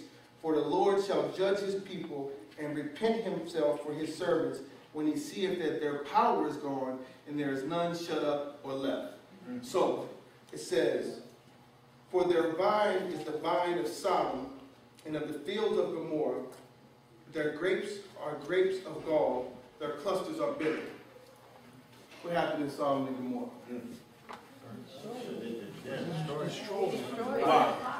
Why? Why? Sin. Seriousness. Lasciviousness. No restraints. No restraints. Turn to 1 Corinthians 6 real quick. 32. Turn to what? 1 Corinthians 6.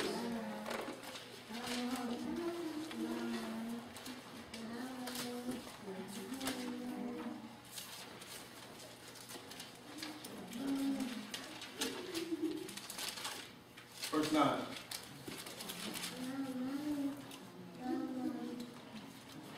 So that was Old Testament, right? This is New Testament. So God's still judging the earth, right? He's still judging the earth. Verse 9. It says, know ye not that the unrighteous shall not inherit the kingdom of God. Who are the unrighteous? Unsaved. Okay, sinners, unbelievers. What's righteousness mean?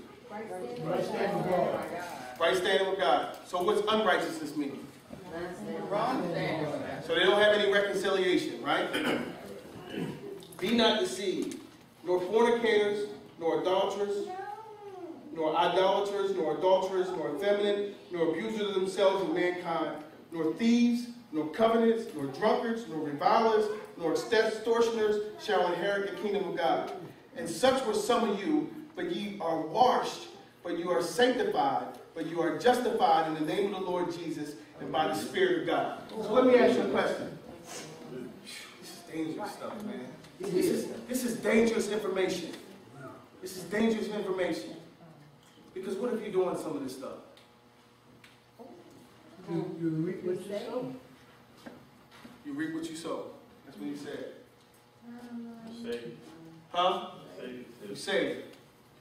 You're still saved, but there's consequences. Saved with consequences. You're unrighteous.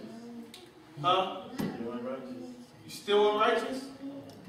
So that means you're under the curse. You're still righteous. No, you still have the chance to repent. You still have a chance to repent. Because you're saved. Because you're Okay? saved. Okay. Because So, we're saved. salvation. There must be faith and repentance. They are twins. So you come to the altar, you accept Christ as Lord and Savior in your life. Day one. And you continue in your way that you were doing the same thing. But 5 years down the line, that you've been walking with God, and you still doing the same thing.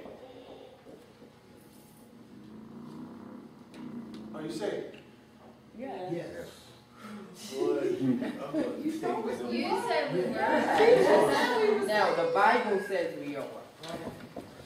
Okay, hold on. Hold on. That's a good question. Yeah.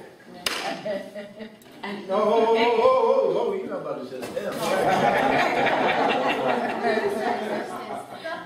Okay, on that, at the end of that 5 years, if you have repented.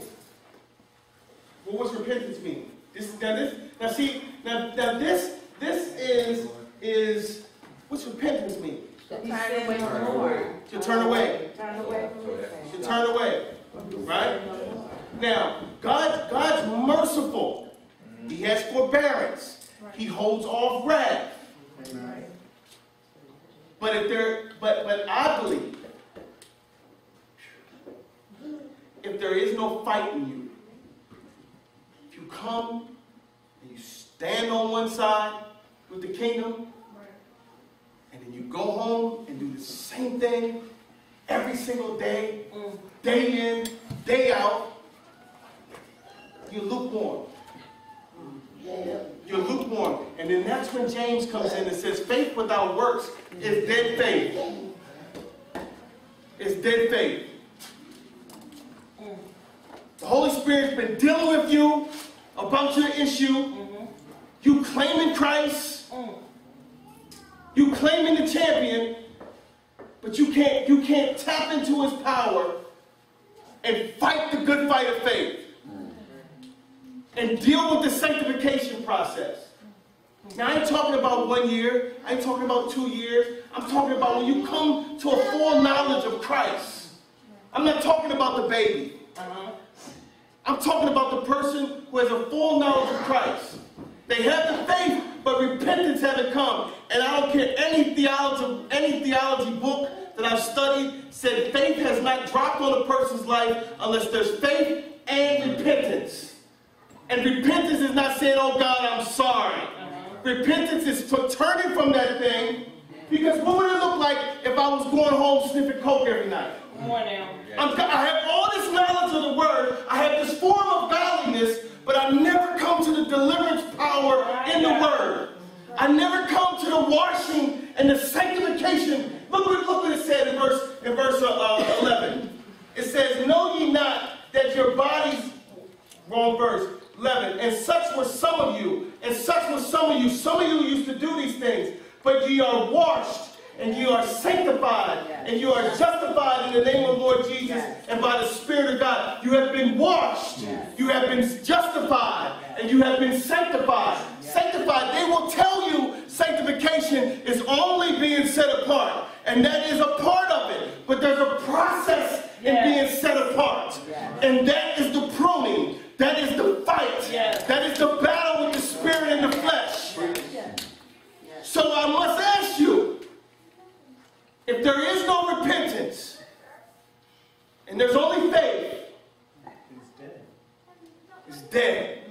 Has salvation been received? No, because there's no work. It has to be both. I'm going to leave you alone. Hold on, get his hand first. Hebrews 5, 13 and 11. For everyone, Hold on, let's get there. Hebrews 5:13. Hebrews 5, 13 and 14. Hebrews 5:14. 13 and 14. Let's you read both of them. They're talking about that.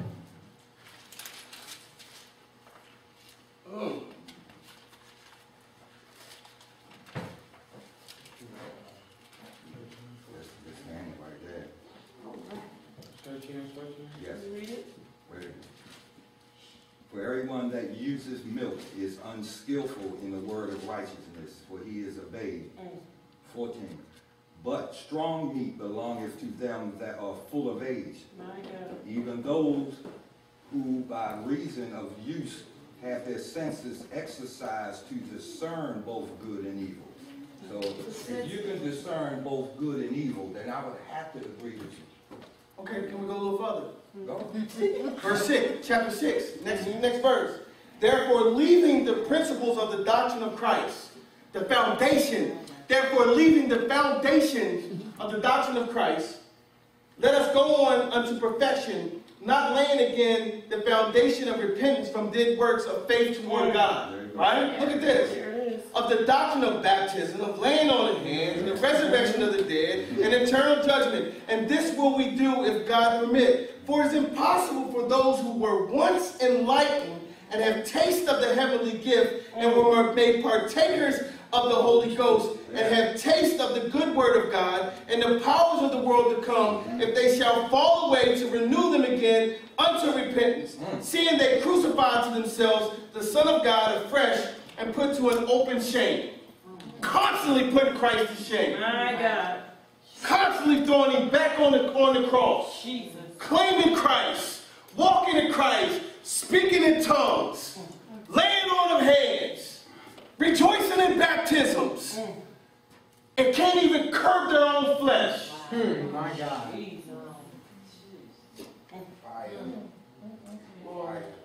Where do the dead go? Where do the unrighteous go? Some being in church unsaved. It's all the things that popped up tonight. And Stephan said, for everyone that uses milk is unskillful in the word of righteousness, for he's a babe.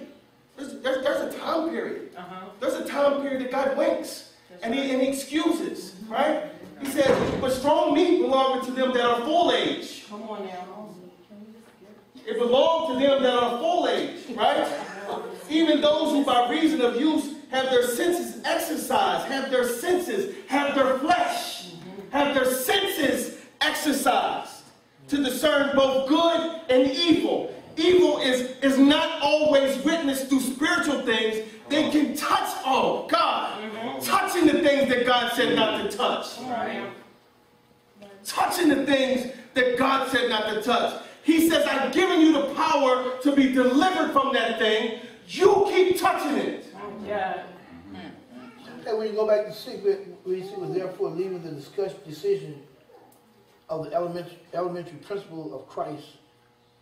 What he's saying is, can we move on, please? Yeah. Right. Can we move on? Right. Why do we got to keep talking about this elementary stuff? Right. Can you study on your own? Can you move past your own flesh? Can we get to some heavy stuff? Paul, and see, what you have to understand is that, this ain't, I thought it was in Corinthians. This is Hebrews. We don't know who wrote Hebrews. That's right. But whoever wrote Hebrews would say, listen. Yeah. It so sounds like Paul, though. Yeah. I want to give it to him, but they just don't know who wrote it. Most people do. Leaving the principles of the doctrine of Christ, let us go on unto perfection, not laying again the foundation of repentance from dead works. When are you going to stop backsliding? Come on now. Amen. When are you going to fight the good fight of faith? Where are you going when you die?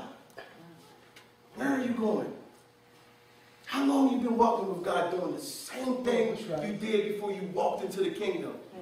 See, when I started out in November teaching the righteousness of God, I knew who I was teaching. I knew I've been called to those who have been afar off. I was afar off. I didn't grow up on the first pew. I didn't do that. I knew who I was going to be preaching to. So I have to give you what the righteousness of God means. Grace, justified by faith alone. But there comes a time where I have to give it to you fully. That's right. Wake up. Wake up. When you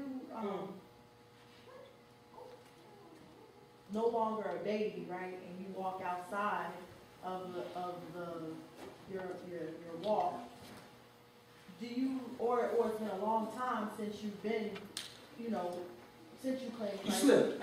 Yeah, or it's been a long time.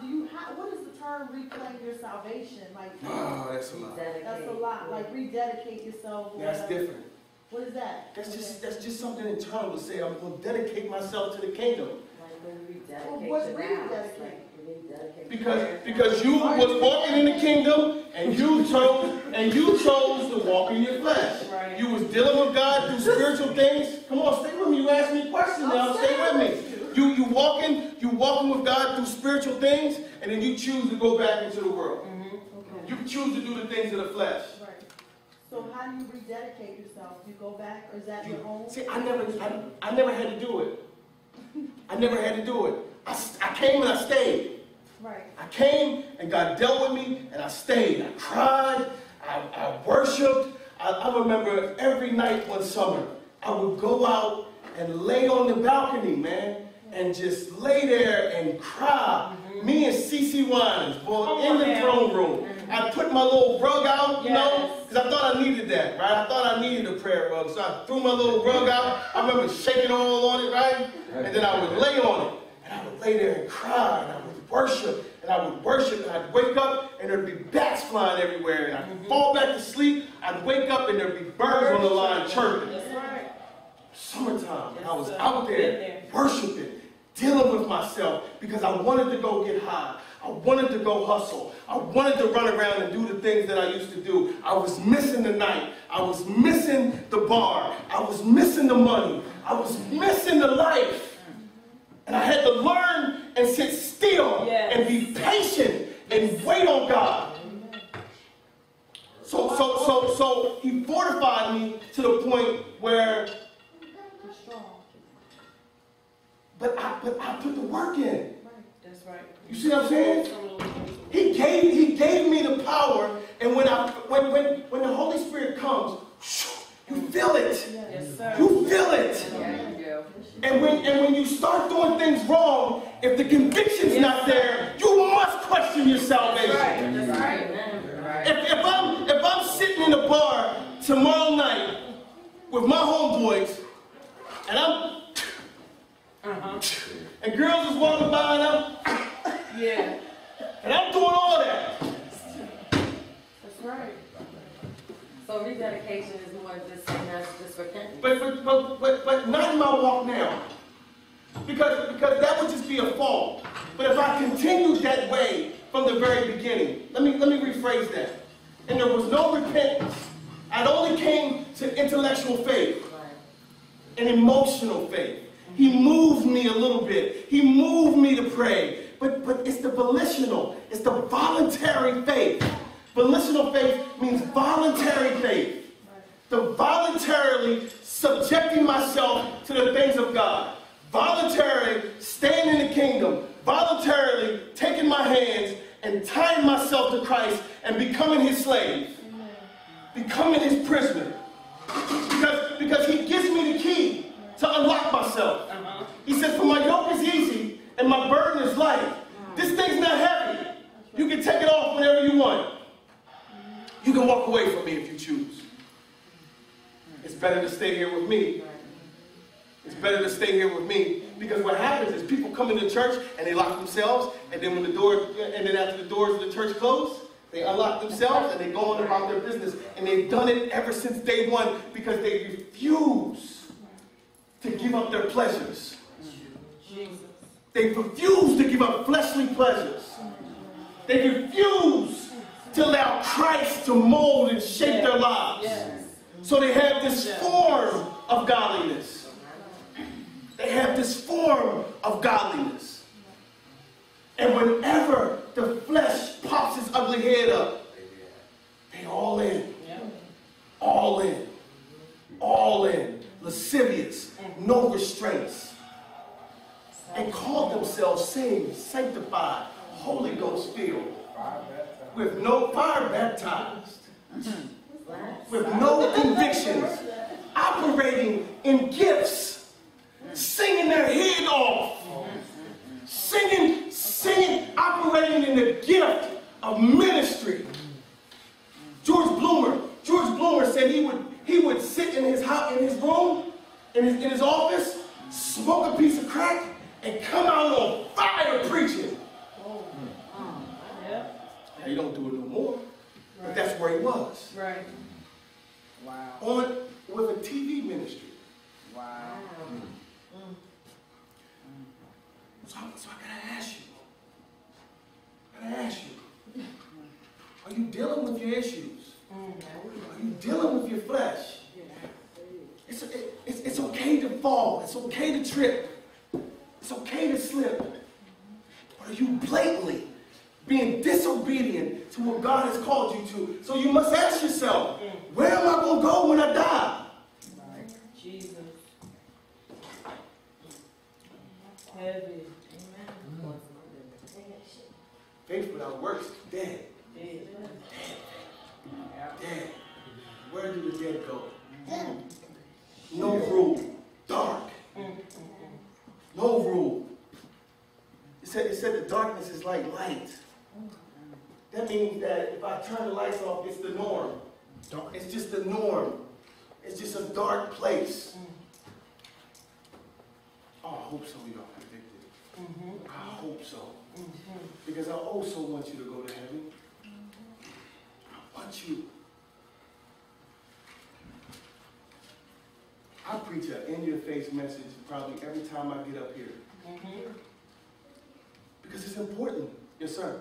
I was going to say, man, that's why when I'm doing praise and worship, just to interject this, my testimony is I've run through these doors. Yes. And my praise is in such a high place because there's power. There's power in praise and worship.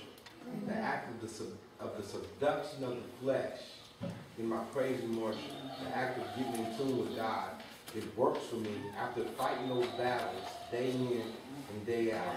Paul says that he pressed towards the mark. That's the press. That's why I come in here sometimes and it looks like I'm absolutely losing my mind. And my testimony is in that place because we fight those fights and I'm not going to run from them. I'm not going to hide from them. And there is a place of maturity. Pastor's in that place where he's in his word and he's just walking in that. But some of us, we'd rather hold it in. Pretend like there's nothing going on bad in our lives. And the whole time God's saying, give it to me. That's right. Give it to me. However you want to give it to me, just give it to me. Come unto me, my burden's easy. Ephesians 4. Last scripture, I'm going to let y'all go. This thing got good to me. It got good to me. It's heavy. Ephesians 4. So heavy.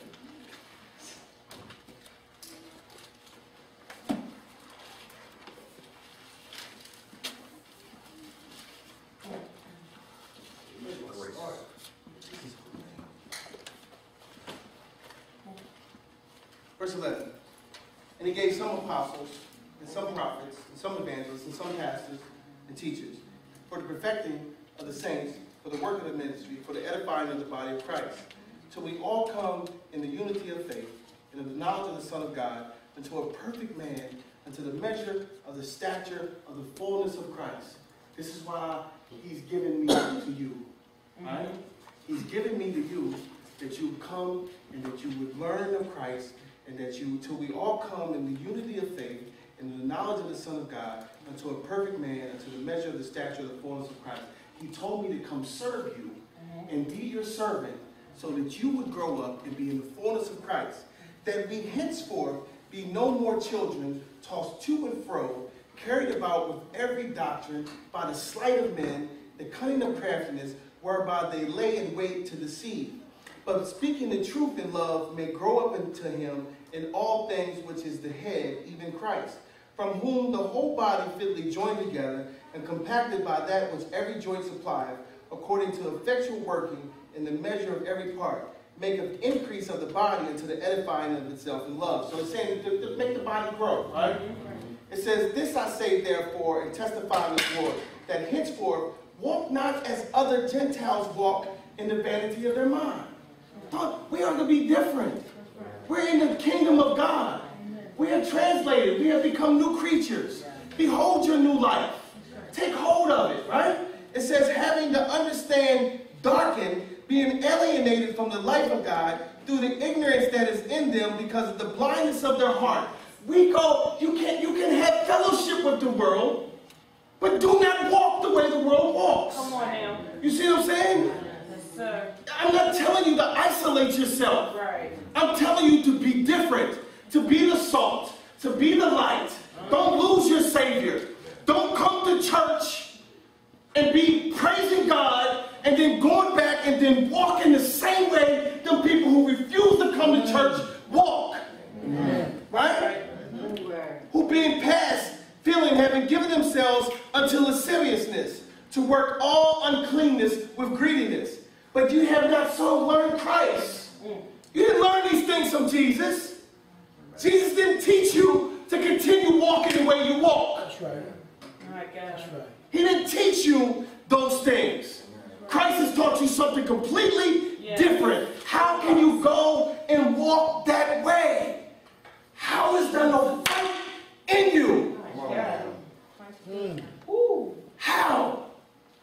How can you taste Jesus and his spirit and his kingdom and his goodness and his mercy and his grace and take full advantage of it and go through something that is so different from what the Word of God teaches?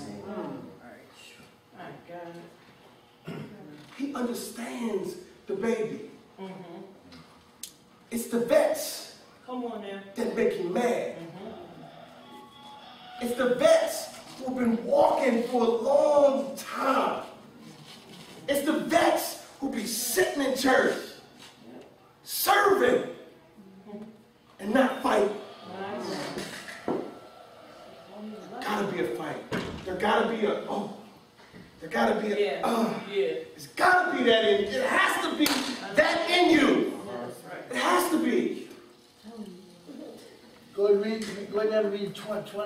Keep going on down to 24. It's so that be that you have heard of him and have been taught by him, as the truth is in Jesus, that you put off concerning the former conversation of the old man, which is corrupt to the deceitful lust. Come on now. He said that if you've been taught by him, if you heard of him, and as the truth is in Jesus, shake it off. See, the devil. No, you. That's right. Yes. Come on now. Yes. Help us. Not the devil, you. Yes. Shake it off. And be renewed in the spirit of your mind. Of your mind.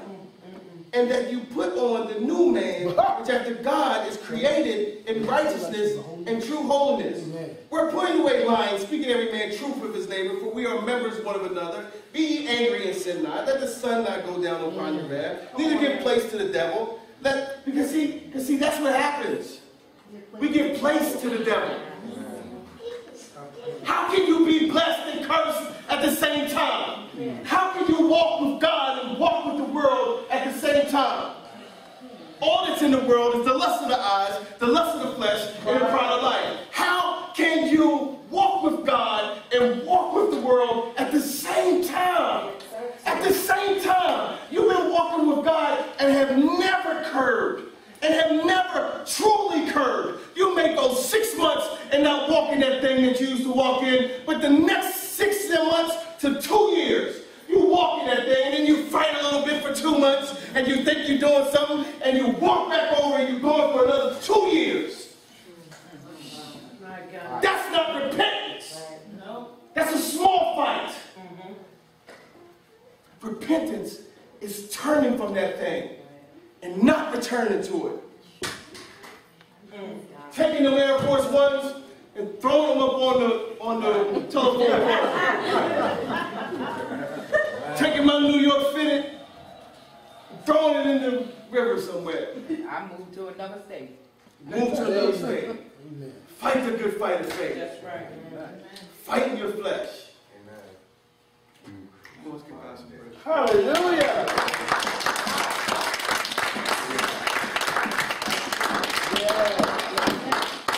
Yeah. Now the question was earlier, why do some people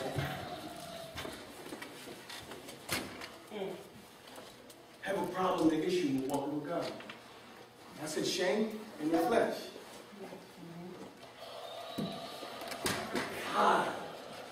God, amens and hallelujahs. I ain't letting up. I'm not letting up. I'm not letting up. I'm not letting up. You cannot hide behind amens and hallelujahs.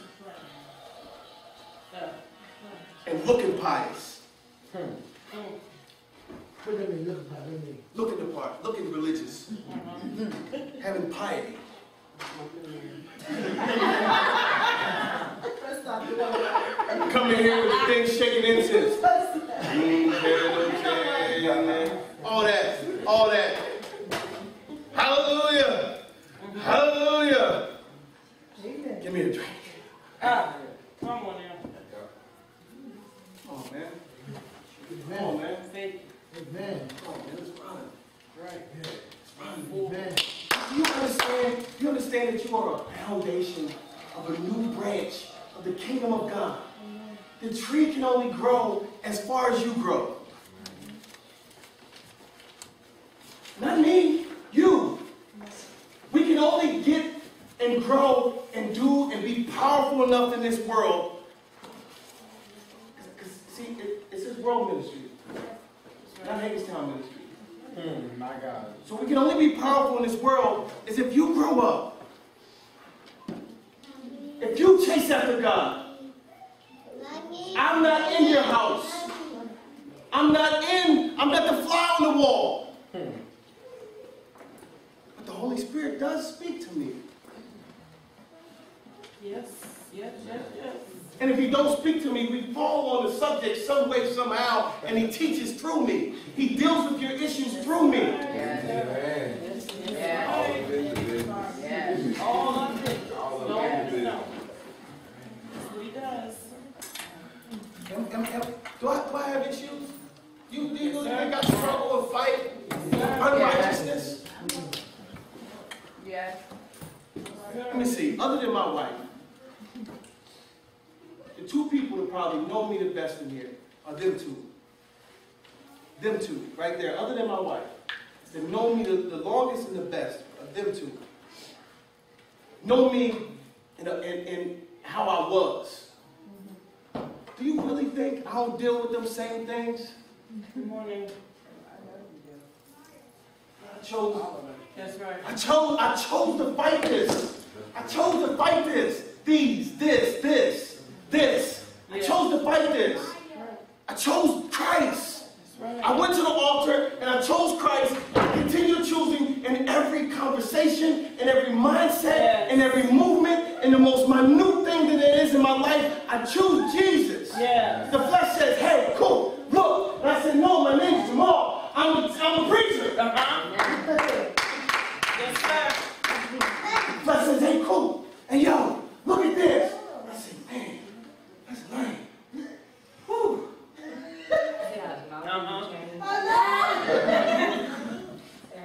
And this is what I do. And this is the fight. This is the fight. It's there. And I know it. I know it. Let me tell you something. When I was younger, I used to go grocery shopping. I was living alone. Something fly come through the grocery store, right? And I'd pass her. I knew she was in there. Somewhere. I can't stop teaching the way I've been reluctant to teach this way because I don't want to, but she knows me. Right. So I'm going to lay it out on the table. I knew she was in there. So when sin approaches me, when unrighteousness approaches me, and I walk past it in the grocery store, I know it's in here. I know I have the opportunity to go back and look at it again and maybe even approach it. I have the opportunity. 5 smooth stones. You can't pick the jagged ones. They're not going to fit in the sling. They're going to cut the sling open. It's the smooth stones. You haven't learned that stuff from Jesus. You learned that stuff from the world. And your God knows your heart. When you going to deal with it? When you going to deal with it? God knows my heart. Yeah, when you going to deal with it? All that filth that's up in it.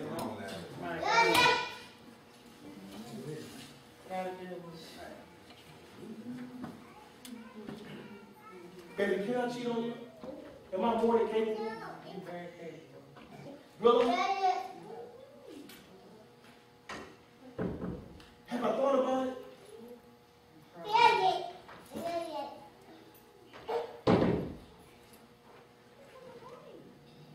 Hold.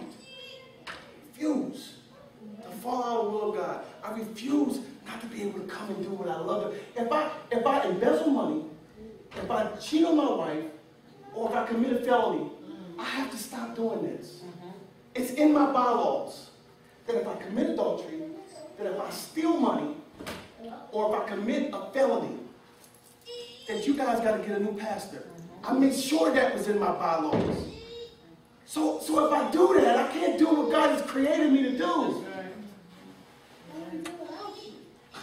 You have to find somebody else.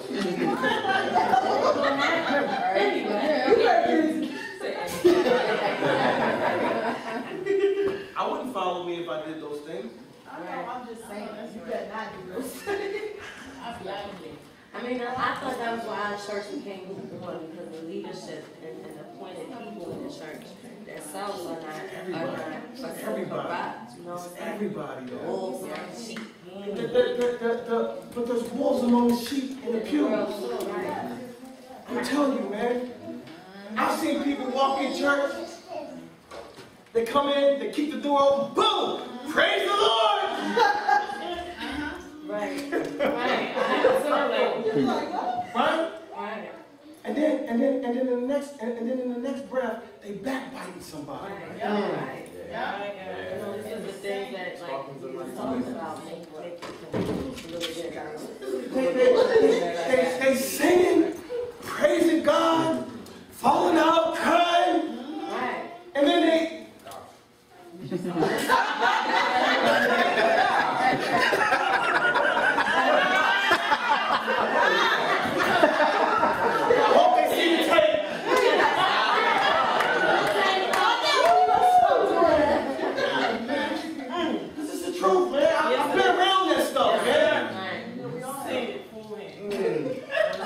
And the church becomes a revolving door because of the spirit.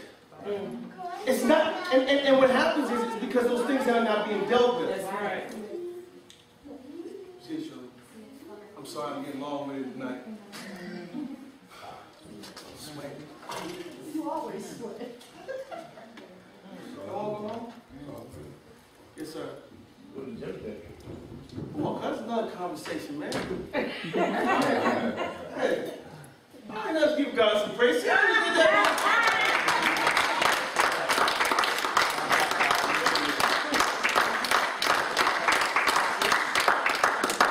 Something about 4 or 5 times.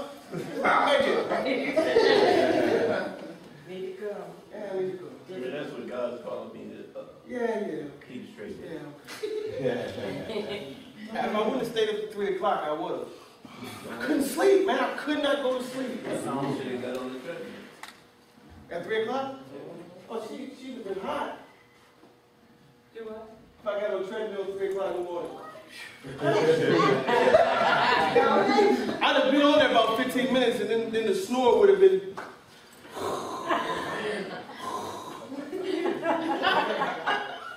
Breeze ride. Right. They got this.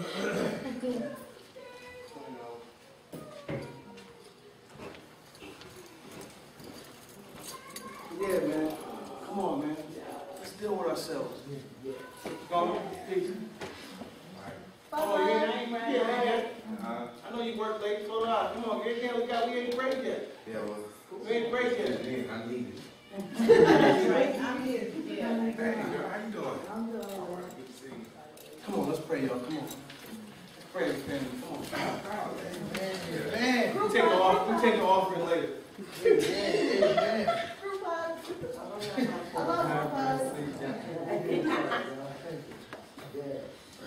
Come on, man. Omar, on your spot. Take the offering later. No. Tired. Oh, God is so good. Yes. God is so good. So good. Is he? My God. Oh, God. Come on.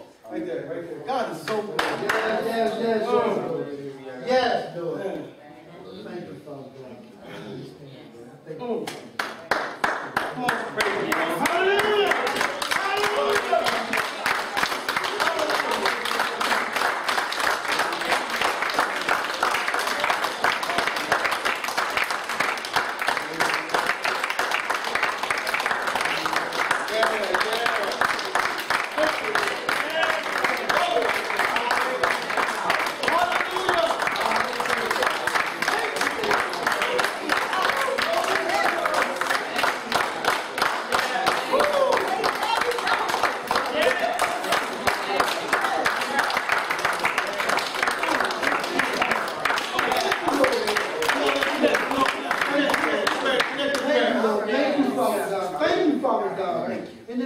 of Jesus. My God. Blood of Jesus. Thank you. Yes, Lord. Thank you, Lord. Oh, God, thank you, Lord. Thank you, Father. Oh, I love you, Lord. Lord God, we thank you for an in-your-face word tonight, Father God. In the name of Jesus. Thank you, Father. Thank you. Thank you for an in-your-face word, Father. In the name of Jesus. Deal with our shortcomings. Deal with our infirmities. Father, in the name of Jesus, Lord God, I thank you, Father. Thank you for dealing with our life issues, Father God. We thank you for dealing with the issues of life, Father God. The vicissitudes of life, Father God. The ups and downs, Father, in the name of Jesus. Fortify our minds, Father God. Fortify our walk, Father God. Sanctify our feet, Father God, and our mind in the name of Jesus. Plead the blood of Jesus over this congregation, Father God. Put convictions in our heart and in our minds, Father, in the name of Jesus. Let no weapon formed against us be able to prosper, Father God. Hide our flesh, Father God, and no end. Do not let us go, Father God. Convict the heart, Father God. Convict the mind in the name of Jesus, Lord God. I thank you, Father God, for conviction, Father God. I thank you, Father God, that we fall and we get back up. I thank you, Father God, that we trespass, Father God, and you show us where we're short and where we fall, Father God. Thank you for the trespasses, Father, in the name of Jesus. Thank you for the lies, Father God. Thank you, Father God, that you showed us, Father God, what's the difference between in the kingdom and outside of the kingdom, Father God. We thank you, Father God, for forgiveness and love, Father God, in the name of Jesus. We thank you that we have not been perfect, Father God, that we have not been perfect, that we've crossed other people in the name of Jesus, that we've done things that we have not supposed to do to other people, Father God. Put forgiveness in front of us, Father, in the name of Jesus. Thank you, Father God, for fighting, Father God. Fighting the good fight of faith, Father God. Curb our flesh, Father God. Curb our lust, Father God. Curb our passions, Father God. Curb our minds, Father, in the name of Jesus. We thank you, Father God, for you are God, and beside thee there is no other. We thank you for the fire that dwells on the inside of us, Father God. We thank you for the zeal, Father God. I thank you for friendship, Father, in the name of Jesus. I thank you, Father God, for binding us together, Father, that we should do the work of ministry, Father God. I thank you, Father God, for the love of Christ that dwells on the inside of us, Father. I thank you, Father God. I thank you for sitting with us, Father God. I thank you for growing fruit, Father, in the name of Jesus. Father, in the name of Jesus, we thank you for New Life World Ministry.